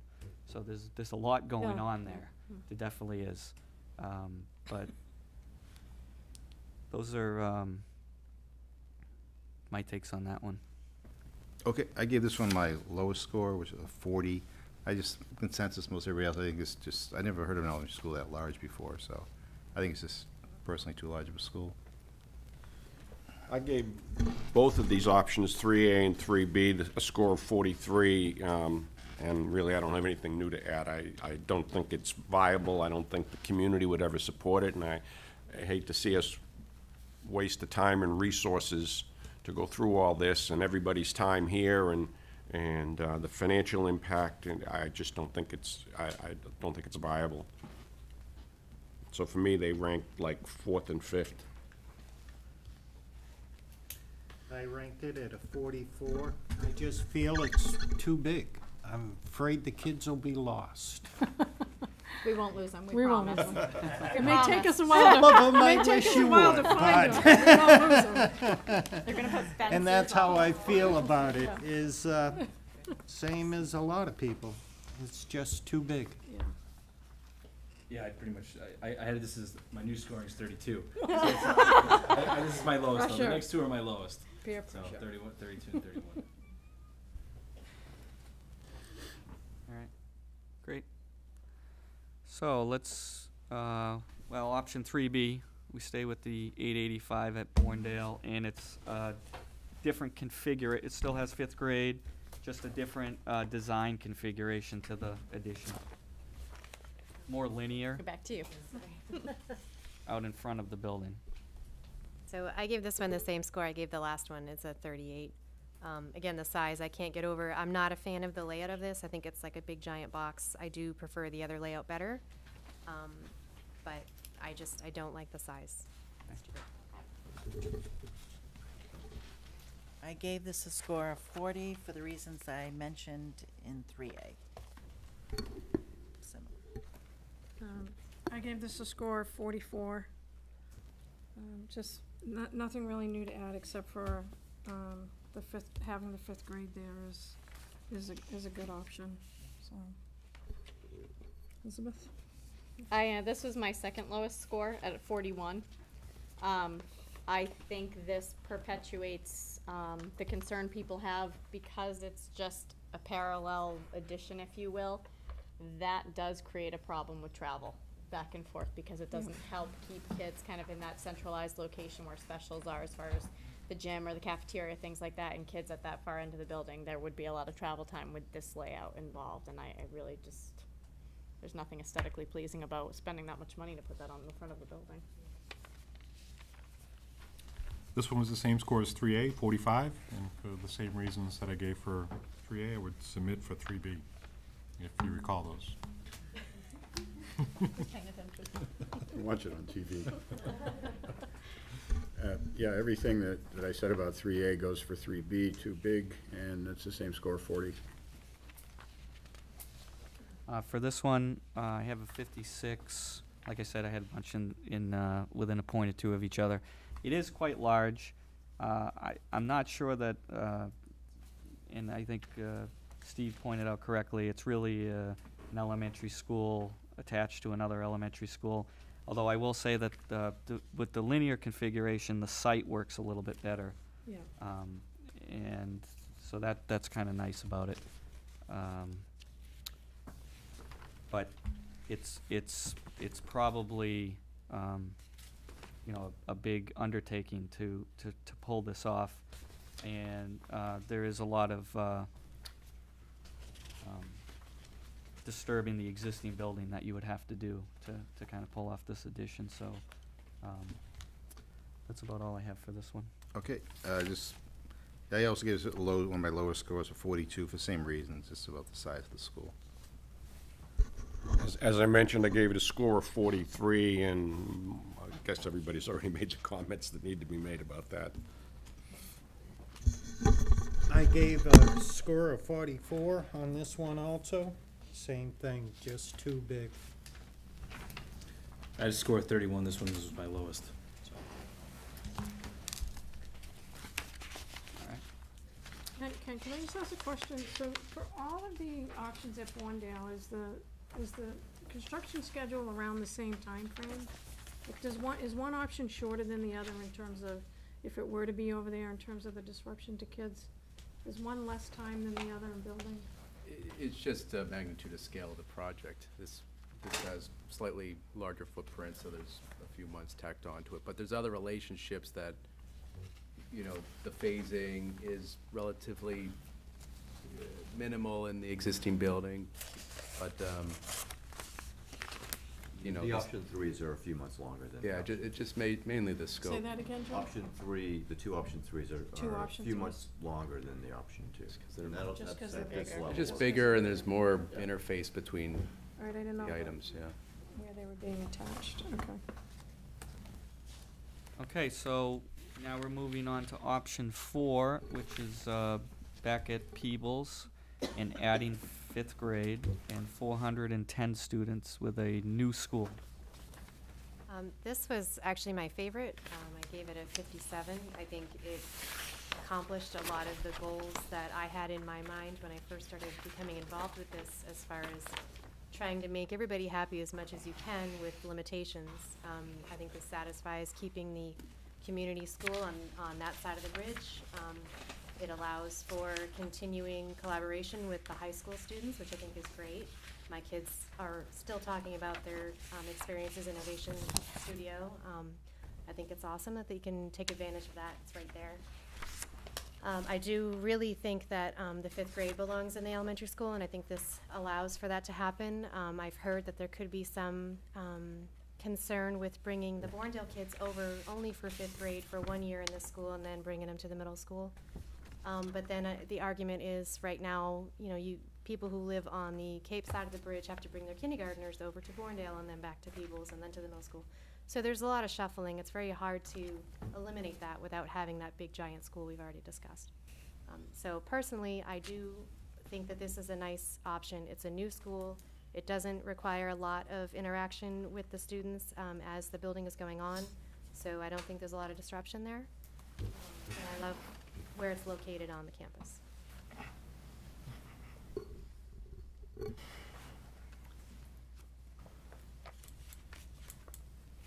Okay, Mary Jo? This too was my highest score of 61. I like this. I like it, that it's not going to renovate Peebles.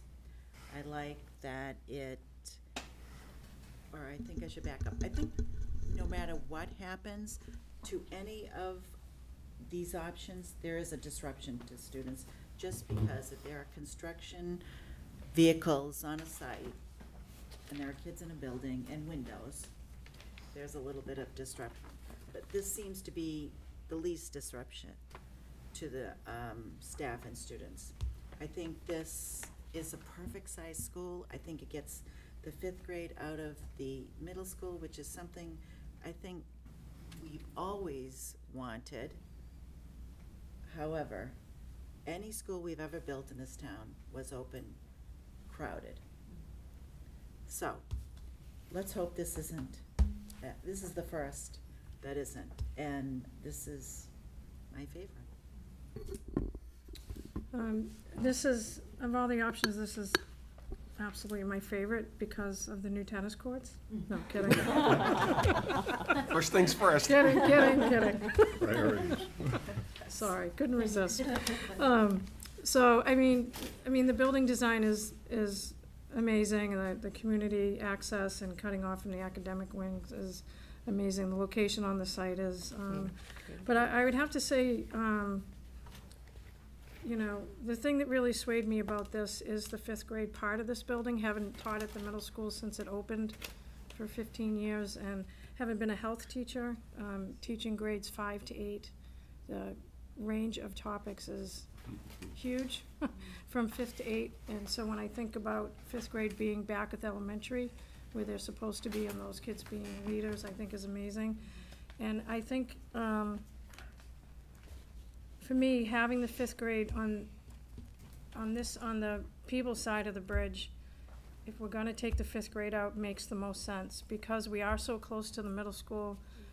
The things that we could do, even though the Bourne kids would be with us for a year, the things that we could do with the 5th grade in that year, and then the partnerships that we could form with the middle school ahead of time, so that those kids would be familiar with the middle school before they even got there. It would help so much with the transition, having those kids on that campus familiar with the facilities and the resources in that area already, so that it reduces the impact of the transition for the Bourne kids. So I gave that score 65.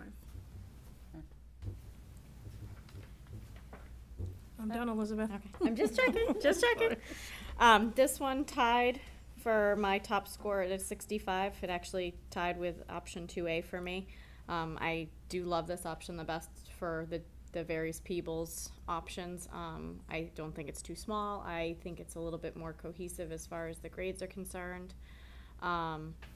I've said with any of the options, the kids are resilient. I didn't love it at first that the 5th grade was going to be heading over for a year. And once I got the adult brain out of my way and thought about it through the kids' eyes, they have to transition at some point together. So why not transition in a smaller, more, you know, comfortable elementary setting and then go off altogether? So I don't see that anymore as a drawback. And I love the way this building looks on the Peebles site as well. So this was one of my top options. This was my highest score. This was 58, because I think it really checks all the boxes when you really look at it, and especially what we've been hearing at the community forums. We've been discussing with our own personnel within the district, and the needs of our students. What it really does is, for me, is it's that 5th grade that's really a key component for me. Believe it or not, there is a precipitous drop in student achievement whenever you transition them from one facility to the next.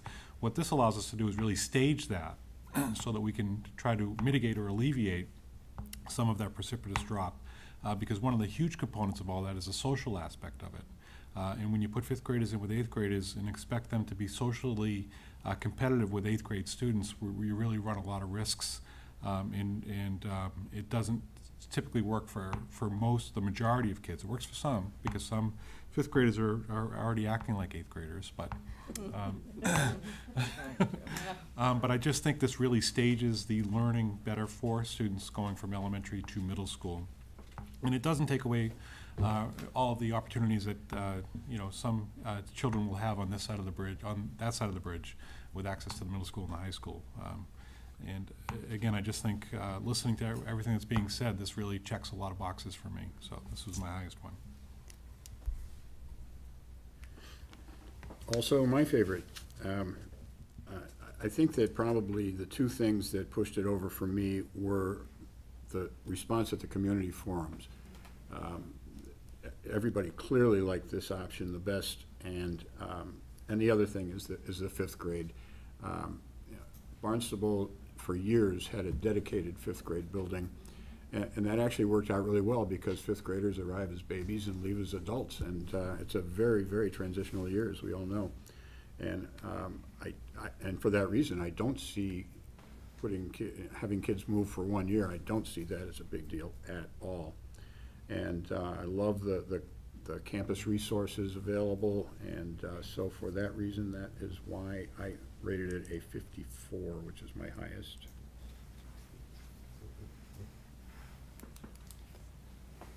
I rated this option very well, 55. I thought that it's great to get the fifth grade back in elementary school. Again, with this site, a new building, it's not enormous, and it does meet a lot of criteria of what people are looking for with their elementary school. So this one was rated high by me. Okay, this is also my highest rated. I gave it a 54. I think it makes more sense to build a bigger building if you're gonna, on the south side of the bridge. It gives more options. If some point the elementary expanded, you could put the fifth grade, I guess, back in the middle school. That was an option or whatever. I like that idea. But yeah, it gives more flexibility having a larger building than building a smaller building. I think it makes most sense to have the campus setting, everybody else said, have the resources of the other schools and everybody be right there. I think it's the best option. This was my best option as well. I scored it at a 56, pretty much for all the reasons everybody's mentioned. I think this is the way to go. I really like the way the site is used, and this seems to me to be just ideal. Leave it at that. I also gave it a high score of 53. I like the school, the layout, and where it is. Everybody else has pretty much agreed with it. This is my highest rated, 159. I'll go back and just say that my option 1G and 2A were 40 and 42 respectively when I totaled up those scores. But 59, this was a 59. I felt it was a probably the best alternative that we're looking at when you look at across not only all the items that are on the sheet, but some of the intangibles that aren't on here, plus I think the costs that they started to outlay in the back. So this was very close with option 4B with me, though. So.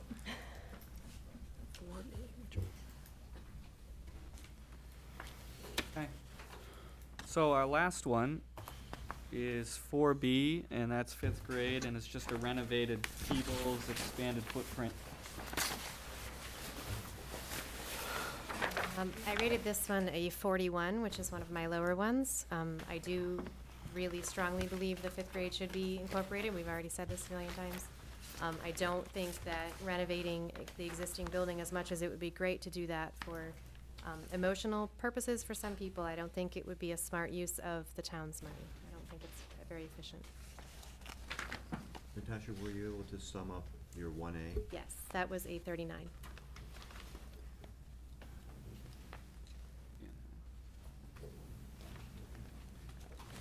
It was. I gave this building a score of 49. I like the design of the building. I wish it didn't incorporate renovating Peebles. And with the other plan, I think the delineation of the fifth grade as liked that design a little bit better than the way it was designed here. I gave this a score of 46. I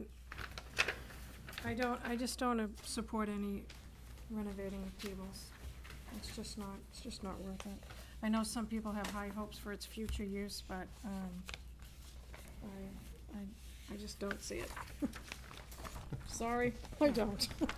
And only 'cause I practically live there, so. I gave this one a 54. It was one of my lower ones, but I don't see this one. I don't like the renovation at all. I just think that's a really poor use of money.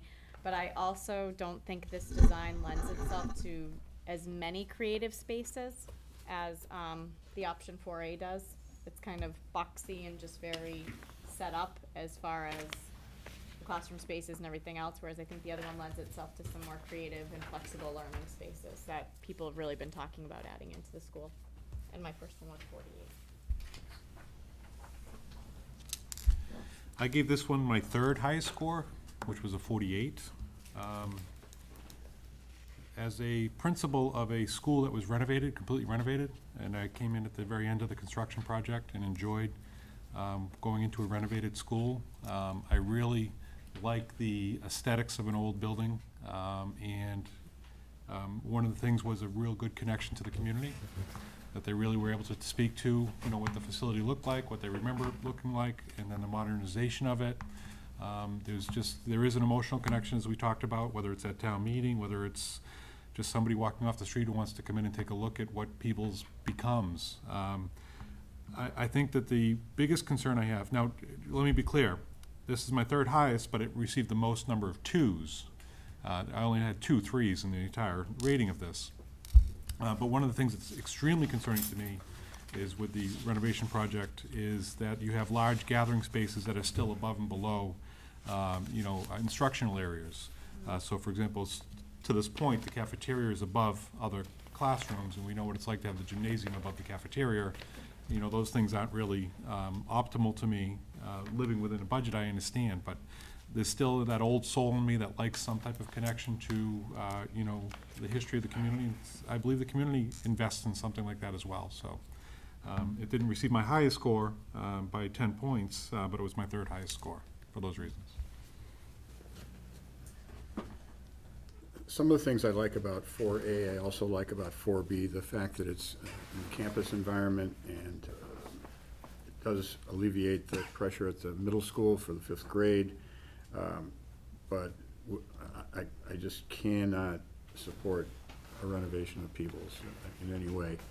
And even though I have some high scores for 4B, the net comes out at 43. So not my favorite. For me, this one was tied for the lowest at 42.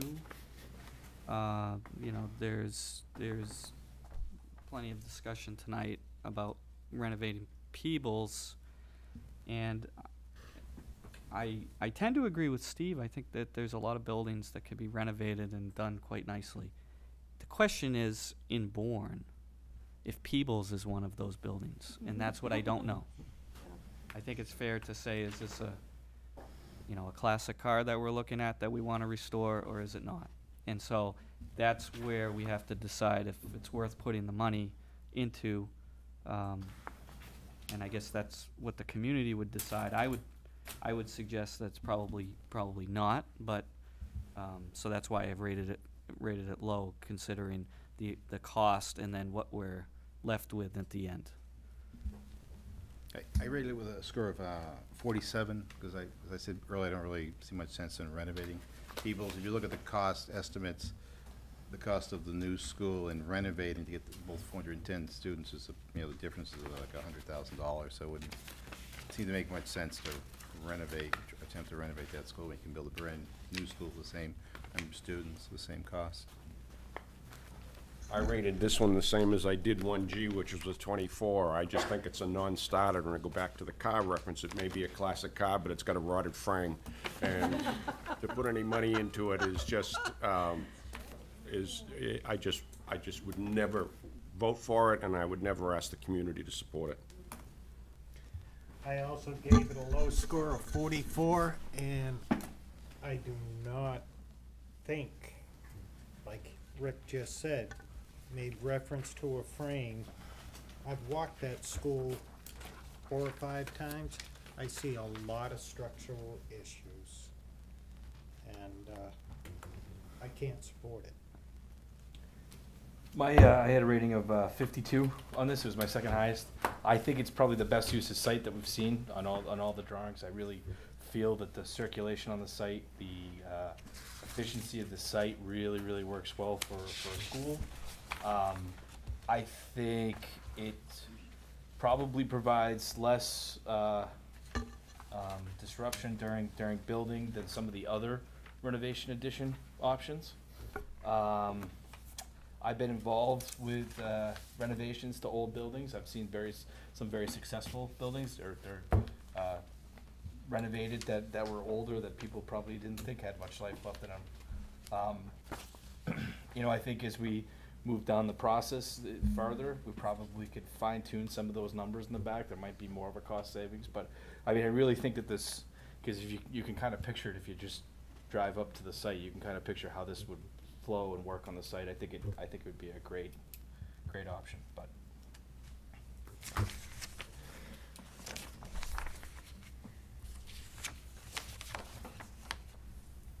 All right. So, Could I ask a question, Jim? Yeah. Just overall, I know what we spent to build Bourne-Dale, and I know that was we were extremely lucky because of the favor that everybody was out of work and we got like 25 bids. But these prices just seem over the moon. I just had concerns about the cost. well, and that's something that we need to work with Joel and Kent on, and in fairness, what they have is, you know, there's a lot of backup documentation that they have to that.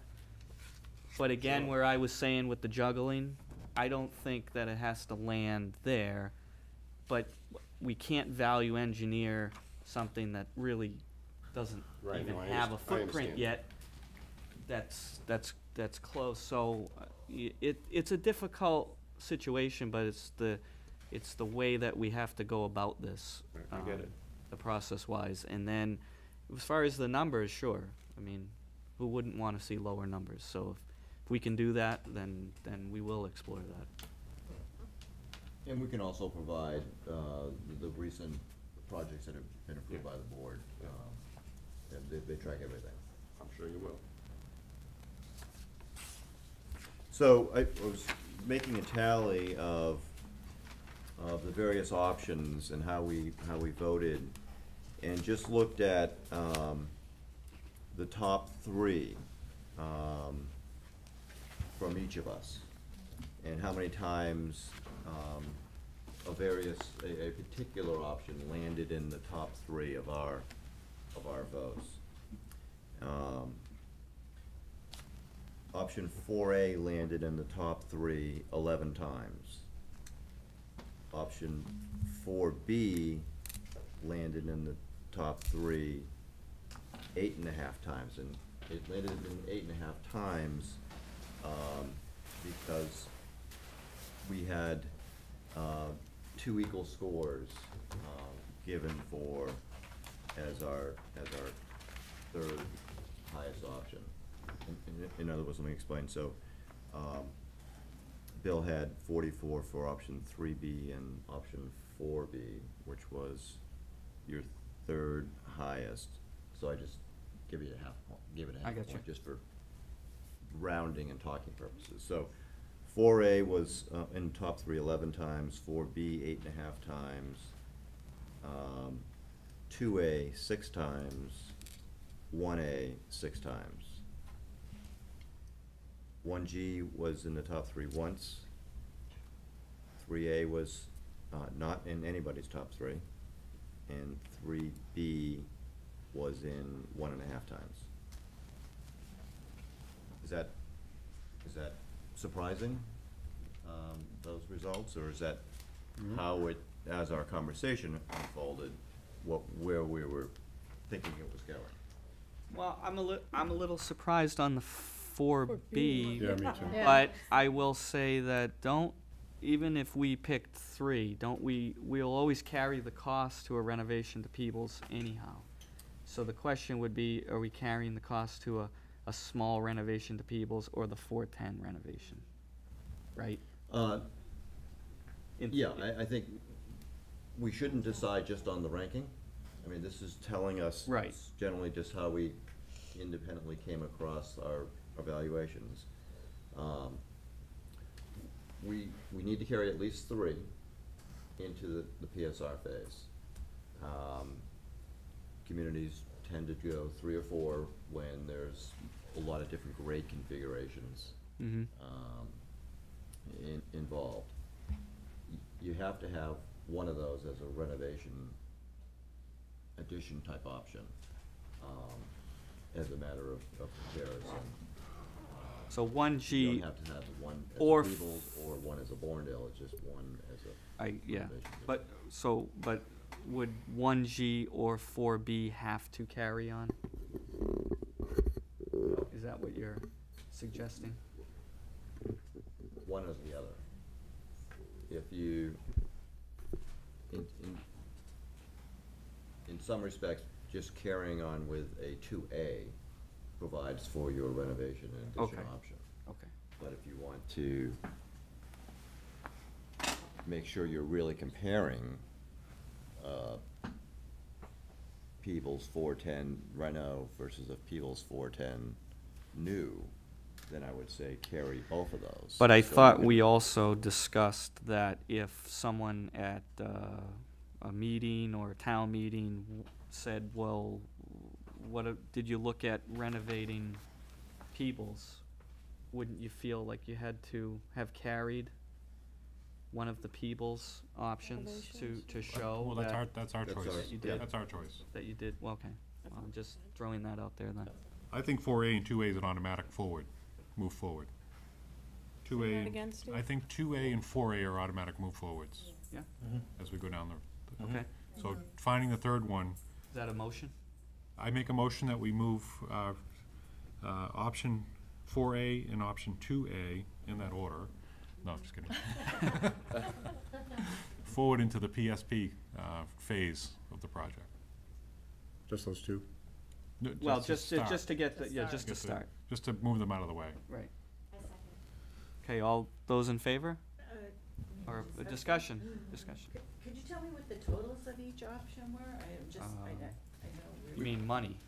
No, I'm No, not. we did, no, no, we no. did we just did an average Okay. of everybody, and 1A was 48.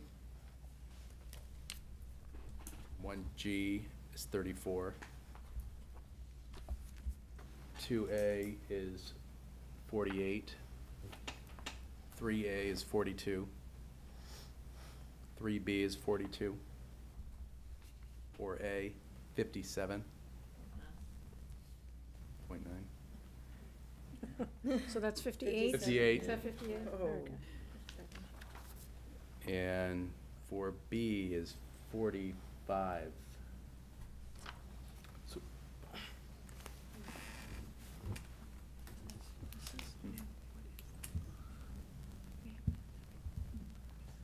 Again, know if my averages- motion is only just to move 2 so that those 2 are solidified, and then we can discuss what the third or possibly a fourth option would be.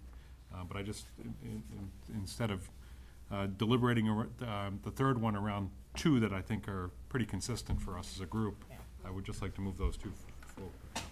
I'll second that motion. Okay. Is there any discussion that the, We already had We a need second. a- Oh, I'm sorry.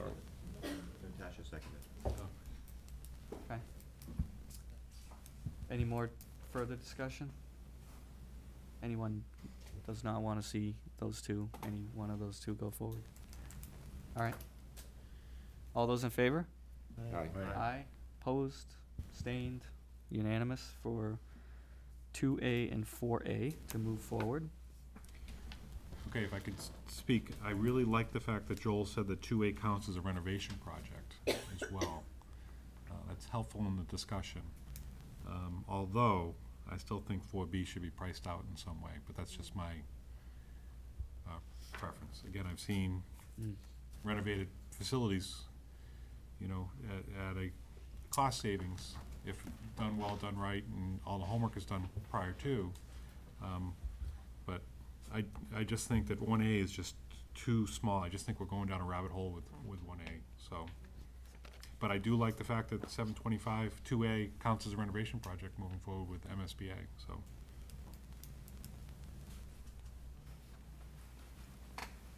A motion out of that conversation.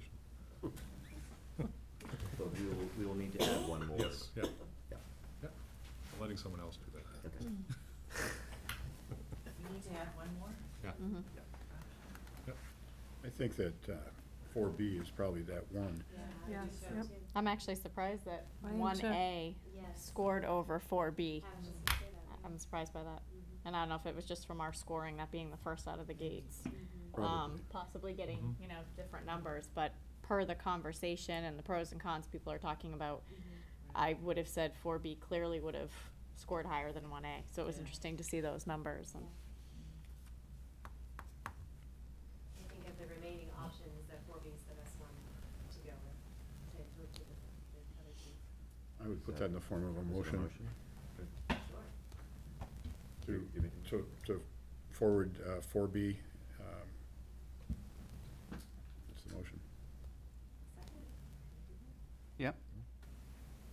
Discussion, Oh. I just had a couple things on that.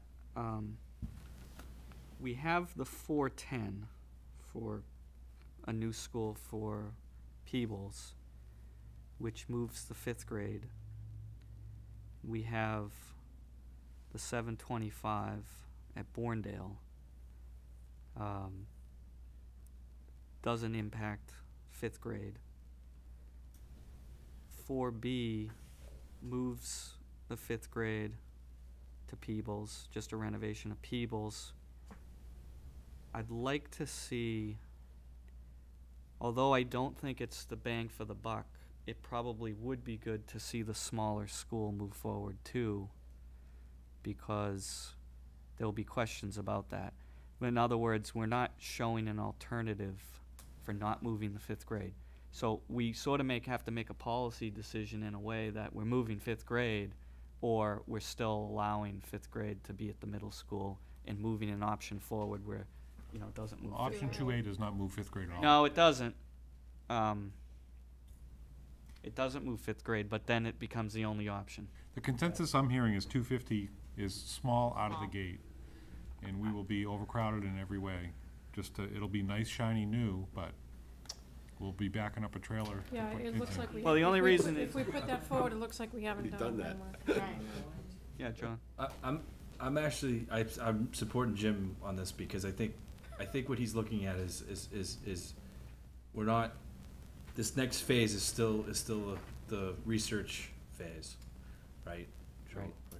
We're still trying to pick. At the end of We're still the looking next at all the phase, best we'll get phases, to one option. and I think what he's saying is that if we're basically, we don't want to option 2A just to be completely off the table right off the bat, because it doesn't talk about the 5th grade and it's on the other side of the bridge. I think he's looking for two options that don't touch 5th grade, that stay on both sides, that are both evaluating that option, the no 5th grade option. If we put a 4th option through, what does that mean? Increased cost and feasibility? No, Increased cost in PSP? no, Increased cost, period? no, no. Increased paperwork. Increased paper? That's okay. My Another only tree bites the concern was- dust. Sorry, Dusty, go ahead. One quick question. On this 250, do we still get as much reimbursement for a 250 school? The percentages would be the same across. Whether it For was new, 250, For the renovations, 700, you would add in. 800? Well, no, for the new. For the Okay. renovations additions, you would add the additional reimbursement for that proportion of renovation. But that's in the next phase. So at the PSR phase, we will work with MSBA to calculate what the reimbursement, the general reimbursement is for each of the options you carry forward on, in order for you to select preferred option. So should we move forward like a 1A and a 4B to satisfy that? I mean, that's four. I guess my concern would be, Jim, I understand what you're saying, but to me, it just looks like that we didn't do our homework if we put it forward. Like, it's clearly a lot of money for minimal number of students. Well, it is the cheapest money, and I don't want the argument that why did we move ahead the more costly projects and we didn't keep Yeah, the that's a good cheapest one point. on the table. That's a different point, It's yeah. the Because it's in the cheapest best option, but interest it of- doesn't really move I the needs. It's and the- I think the it's the- town should decide that. I It's the don't want to bottom line, decide but- that for them. I don't want to take off the cheapest option for them. Should take off the cheapest option after only being at this for 3 months, right? I mean, we're really not far enough down the road. I know people have certain feelings about it, but Okay, if I could just look at the math differently. If you take the cost per student. Oh, I know. It's actually the most expensive. That's my Okay, point. I think that we should take it yes. off for that reason is what I'm saying. Yeah, we understand that, but the bottom dollar is what is seen. Yeah, Nobody's doing that equation, or most people don't do that equation. They look at what the increase to their taxes would be, as well as the cost of the project. I think that we should move 1A and 4B forward. I know it adds another set of circumstances, but I think that there's some merit to that. Do we want to do the vote on the current motion and then reintroduce another motion, or is that a friendly amendment to the motion? I would accept the friendly amendment. Who seconded it? They have to accept it too. Well, second. A friendly second. Yes. I don't really see any downside to it. I would have a tough time asking the community to support something that we don't, but if it's an option that we need to have there for whatever reason, I'm okay with it. I don't think 1A makes a lot of sense for the community. But in the public setting, you know, when we're talking about dollars, I don't think we should ignore the cheapest option. No, I think you're right. You know, I think it needs to move forward. So let the public vet that and say, we agree with you. We think that that's a waste of our money. But if that was still the cheapest option, I think that that needs to still be on the table. Hasn't the town, by the formation of this committee, though, placed a responsibility of making sure that whatever we do is what's needed by the school system? And so by putting forward an option that doesn't address the needs of the school system, I think I don't think we're doing a service to the community. I don't think we're doing our job because Well- it doesn't meet any of our criteria. It's too small, it doesn't get the 5th grade out, and it's too expensive for what you get out of it. It just doesn't make any sense to me. Well, you're talking about 1A. Yeah. But if we look at it the other direction, we just need to have 3 or 4, and it could be 3, ideas for the spring that we eventually will come down to 1. So if you don't like, but if you don't like 1A, do you like any of those other options over 1A, not 4B, that you would substitute to move forward to the town? I guess that's. I can't see wasting our efforts or anything else when the cost factor per square foot is higher. What are you getting for your dollar? Do you buy a Volkswagen when you can have a Lincoln for the same money? No, so what I'm suggesting is if 1A doesn't meet, if you don't think 1A meets what the school needs, and you don't think the community would support it, would you put 3A or 3B in its place right now to move forward? No. That's the real question. I mean, So you want your 4 options? I is think what 4. you're at. I think 4 it makes sense, and I think having a non-5th grade and a 5th grade makes sense, and a lowest amount. I mean, those are just my comments. Anyone can chime in. So right now, there's a motion to include 1A and 4B. Should we make a vote, or modify that motion? I'm not quite sure how we're. I think the superintendent probably should pull his, why don't we vote 4B and then we can vote the 1A as a, it's up to you guys. I mean, I strongly feel that we should include that option in this. It's almost like the do nothing study. We all kind of know might not be the preferred alternative right now, but we're really not that far into this study yet.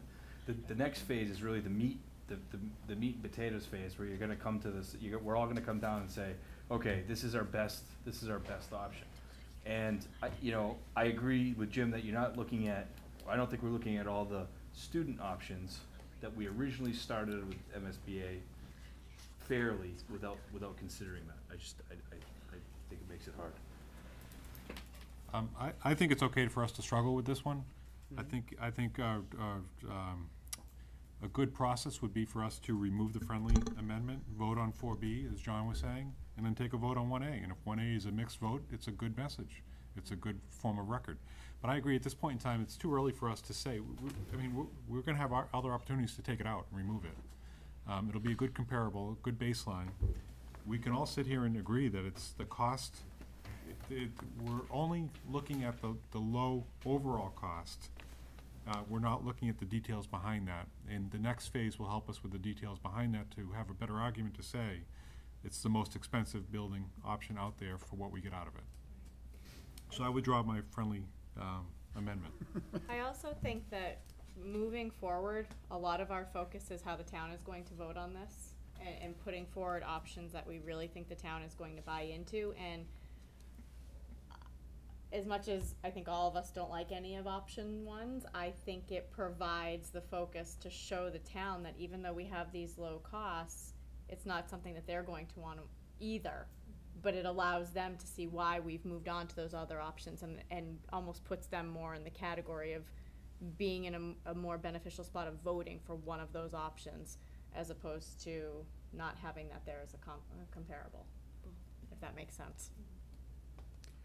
And I think also when you see 1A and you understand where 1A comes from, exactly what you said, the numbers, the students, And why it the drives costs. you to either 2A or 4A immediately, because you see the benefits to either of those options. Right. I mean, I said 4B and 4A, I'm almost treating the same, but it really drives you to the other options because you can see the genesis of where, it might be the lowest amount, but you really don't want to be there. So you want to be somewhere else, but at least it carries it. I think to vote on those two options separately is a good idea, because I would hate to see us group 1A with 4B and have it get a bunch of negative votes based on the 4B part and fail. So I would like to go back to the original motion in a very friendly way. To move 4B forward and leave 1A out of this conversation for the moment. Okay. And that's my motion. Is there a second? Just 4B, we're just voting on moving 4B As the and third adding that to 2A and 4A. Yes, I second that. Okay. I do. Yes. The pressure is on her. Any more discussion? All those in favor? Aye. Opposed? Opposed. Abstain? Okay, one opposed, no abstentions. I make a motion that we move 1A as a fourth option, entering into the PSP, knowing that we're adding work That's on why to I'm most for Flansburgh it. Architects. But they're gracious enough to handle it. That was to move 1A forward as a fourth option. Okay. Is there a second? There's no second? Second for the sake of discussion. Okay, discussion. Discussion? Oh, get it Oh, on the yeah, floor, discussion of the I just think it provides a baseline. I think it provides a baseline for what a new construction for the existing grade configuration of Peoples is moving forward. And it will, I'm confident that it will be ejected or rejected at one point in time down the road. I just think I think we are doing a disservice if we don't look at what we currently have grade configuration-wise and what that would look like moving into a brand-new building. I think that's a valid point. I do have some concern that, especially in this town, given everything that everyone has been through recently, they're gonna focus on the price. And that's gonna, everything else is gonna be canceled out because at the end of the day, we can't afford this. And I think that is a valid concern. I think it makes a lot of sense to have it to compare. I think you also have to understand that there is always a chance that cost could override everything. And that's why, it goes back to the point you had made, that's the reason why this committee was created, and that's something that I personally take pride in being here, is having a voice to bring it back to, it's not always about the bottom line. That's a huge part of it, but that's not what it's all about. So. In bringing this forward, we're gonna hear more, we're gonna be able to present more and hear more at our community forums as to what this, and see if the community really gravitates towards this. And we'll have an opportunity to present the actual facts around it as to whether it is the best project moving forward. Should we have a motion and a second? Yes. Yeah. Even though I cannot support this particular building configuration, for the purpose of future conversation, I will reluctantly support the motion. Well, and, you know, just to kind of wrap it up, is that I think that the money side of this doesn't work for the students and the size of the school. But if you don't carry it forward, I don't think you have an apples to Peebles anymore.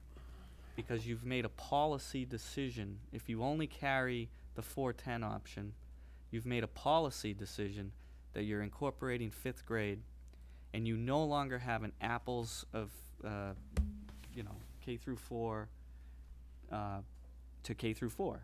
You don't have it anymore. If you don't move that option forward, the money doesn't make sense, but the comparison is, I think, what you need. Otherwise, you just have a K through 5, and you're not comparing to what Peebles was or is.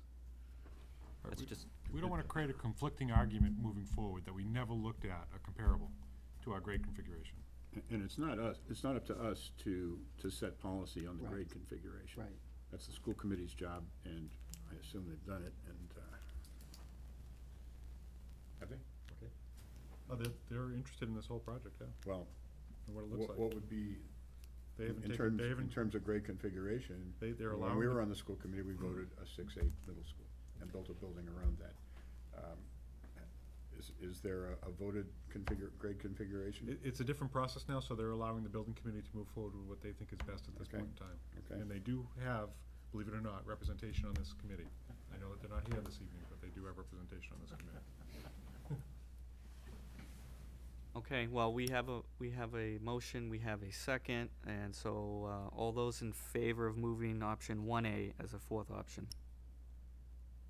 Aye? Aye. Aye. Aye. Opposed? I'm opposed. One opposed? Any more? Abstain? Okay. One opposed. Well, this is Alright. good work, excellent work. Thank you, that was, We do have one, Yeah.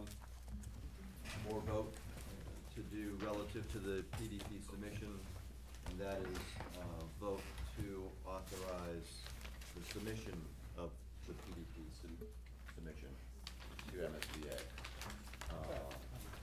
And that, would be a summation of all of the documents that, Betsy and Kent have provided and reviewed with us, a summation of the designs, summation of the costs, and certainly a summation of the votes, delineating those 4 options to carry forward into the PSI. Shouldn't we read it into the record tonight?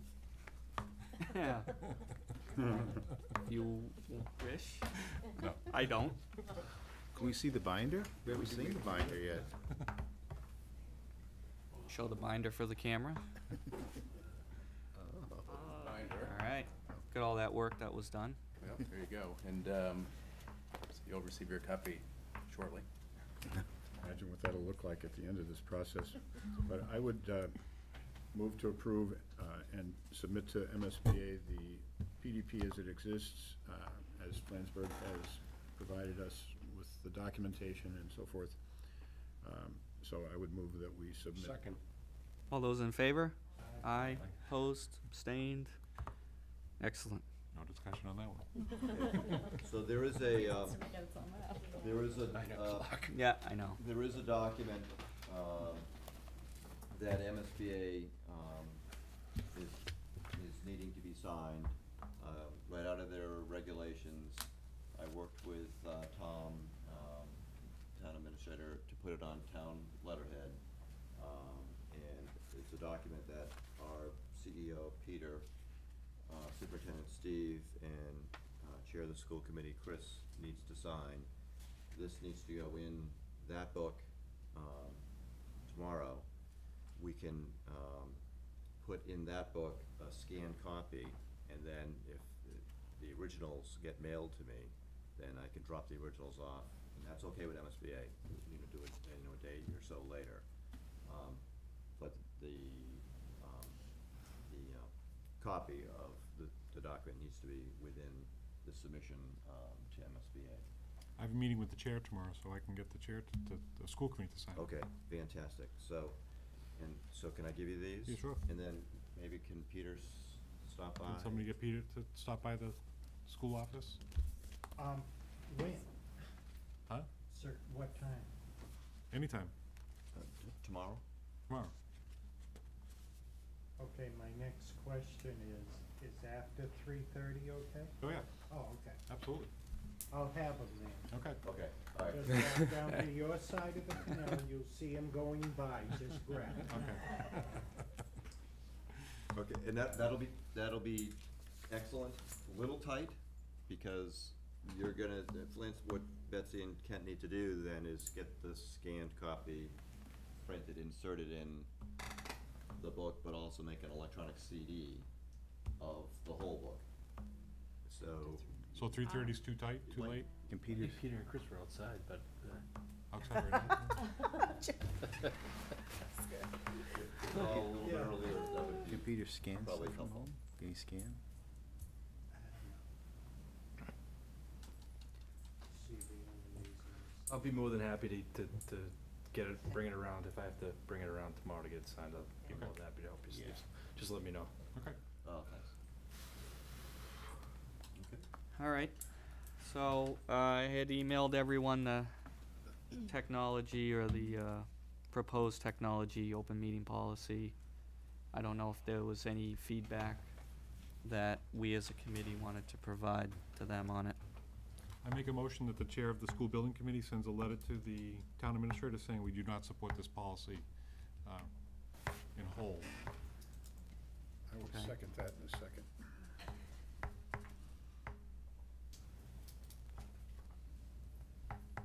This is, after all, the 21st century. It is. Correct. It is, And if they're afraid of people sitting in public meetings texting, I just think that's unrealistic. We all have been charged with jobs to do, and I think we all take that very seriously, and we're not going to sit in meetings and play video games on our phones. But I think if we don't allow technology at the table, then we're going to be limiting ourselves in a tremendous amount of ways. I'd like to further that by saying that, not only are we in the, I think the main focus of that is violations of the open meeting law, of the deliberation portion of the open meeting law. I could be incorrect, but that's my understanding is why this came to fruition. I find it no different than when somebody gets up and speaks to somebody else's ear in an open, privately, or shuts off the mic to talk. I mean, those are all violations of the open meeting law. So to really be concerned about what's going on with the technology, if we can't even manage that, is not, I think it's irrelevant, so. We have a second on that? Yeah. Yes. Let's have a vote. Okay. All those in favor? Aye. Aye. Opposed? Abstained? All right. I will let them know. I don't know if there was any old or new business anyone had for the committee. Any, Well, I'll keep the open right, tasks. yeah, some of those on are still meeting open. minutes. Yeah. Public comments? Any further? Okay, seeing. Okay. And our next meeting, January 7th, 2016. Apologize. No problem. We're all gonna know. Just the first of many. We're going back in time. Okay. 2016, so everyone have a happy new year. We will see you then. Yeah, we'll have a motion to adjourn. So moved. All those in favor? Aye. Opposed? Abstained? Thank you, everyone, for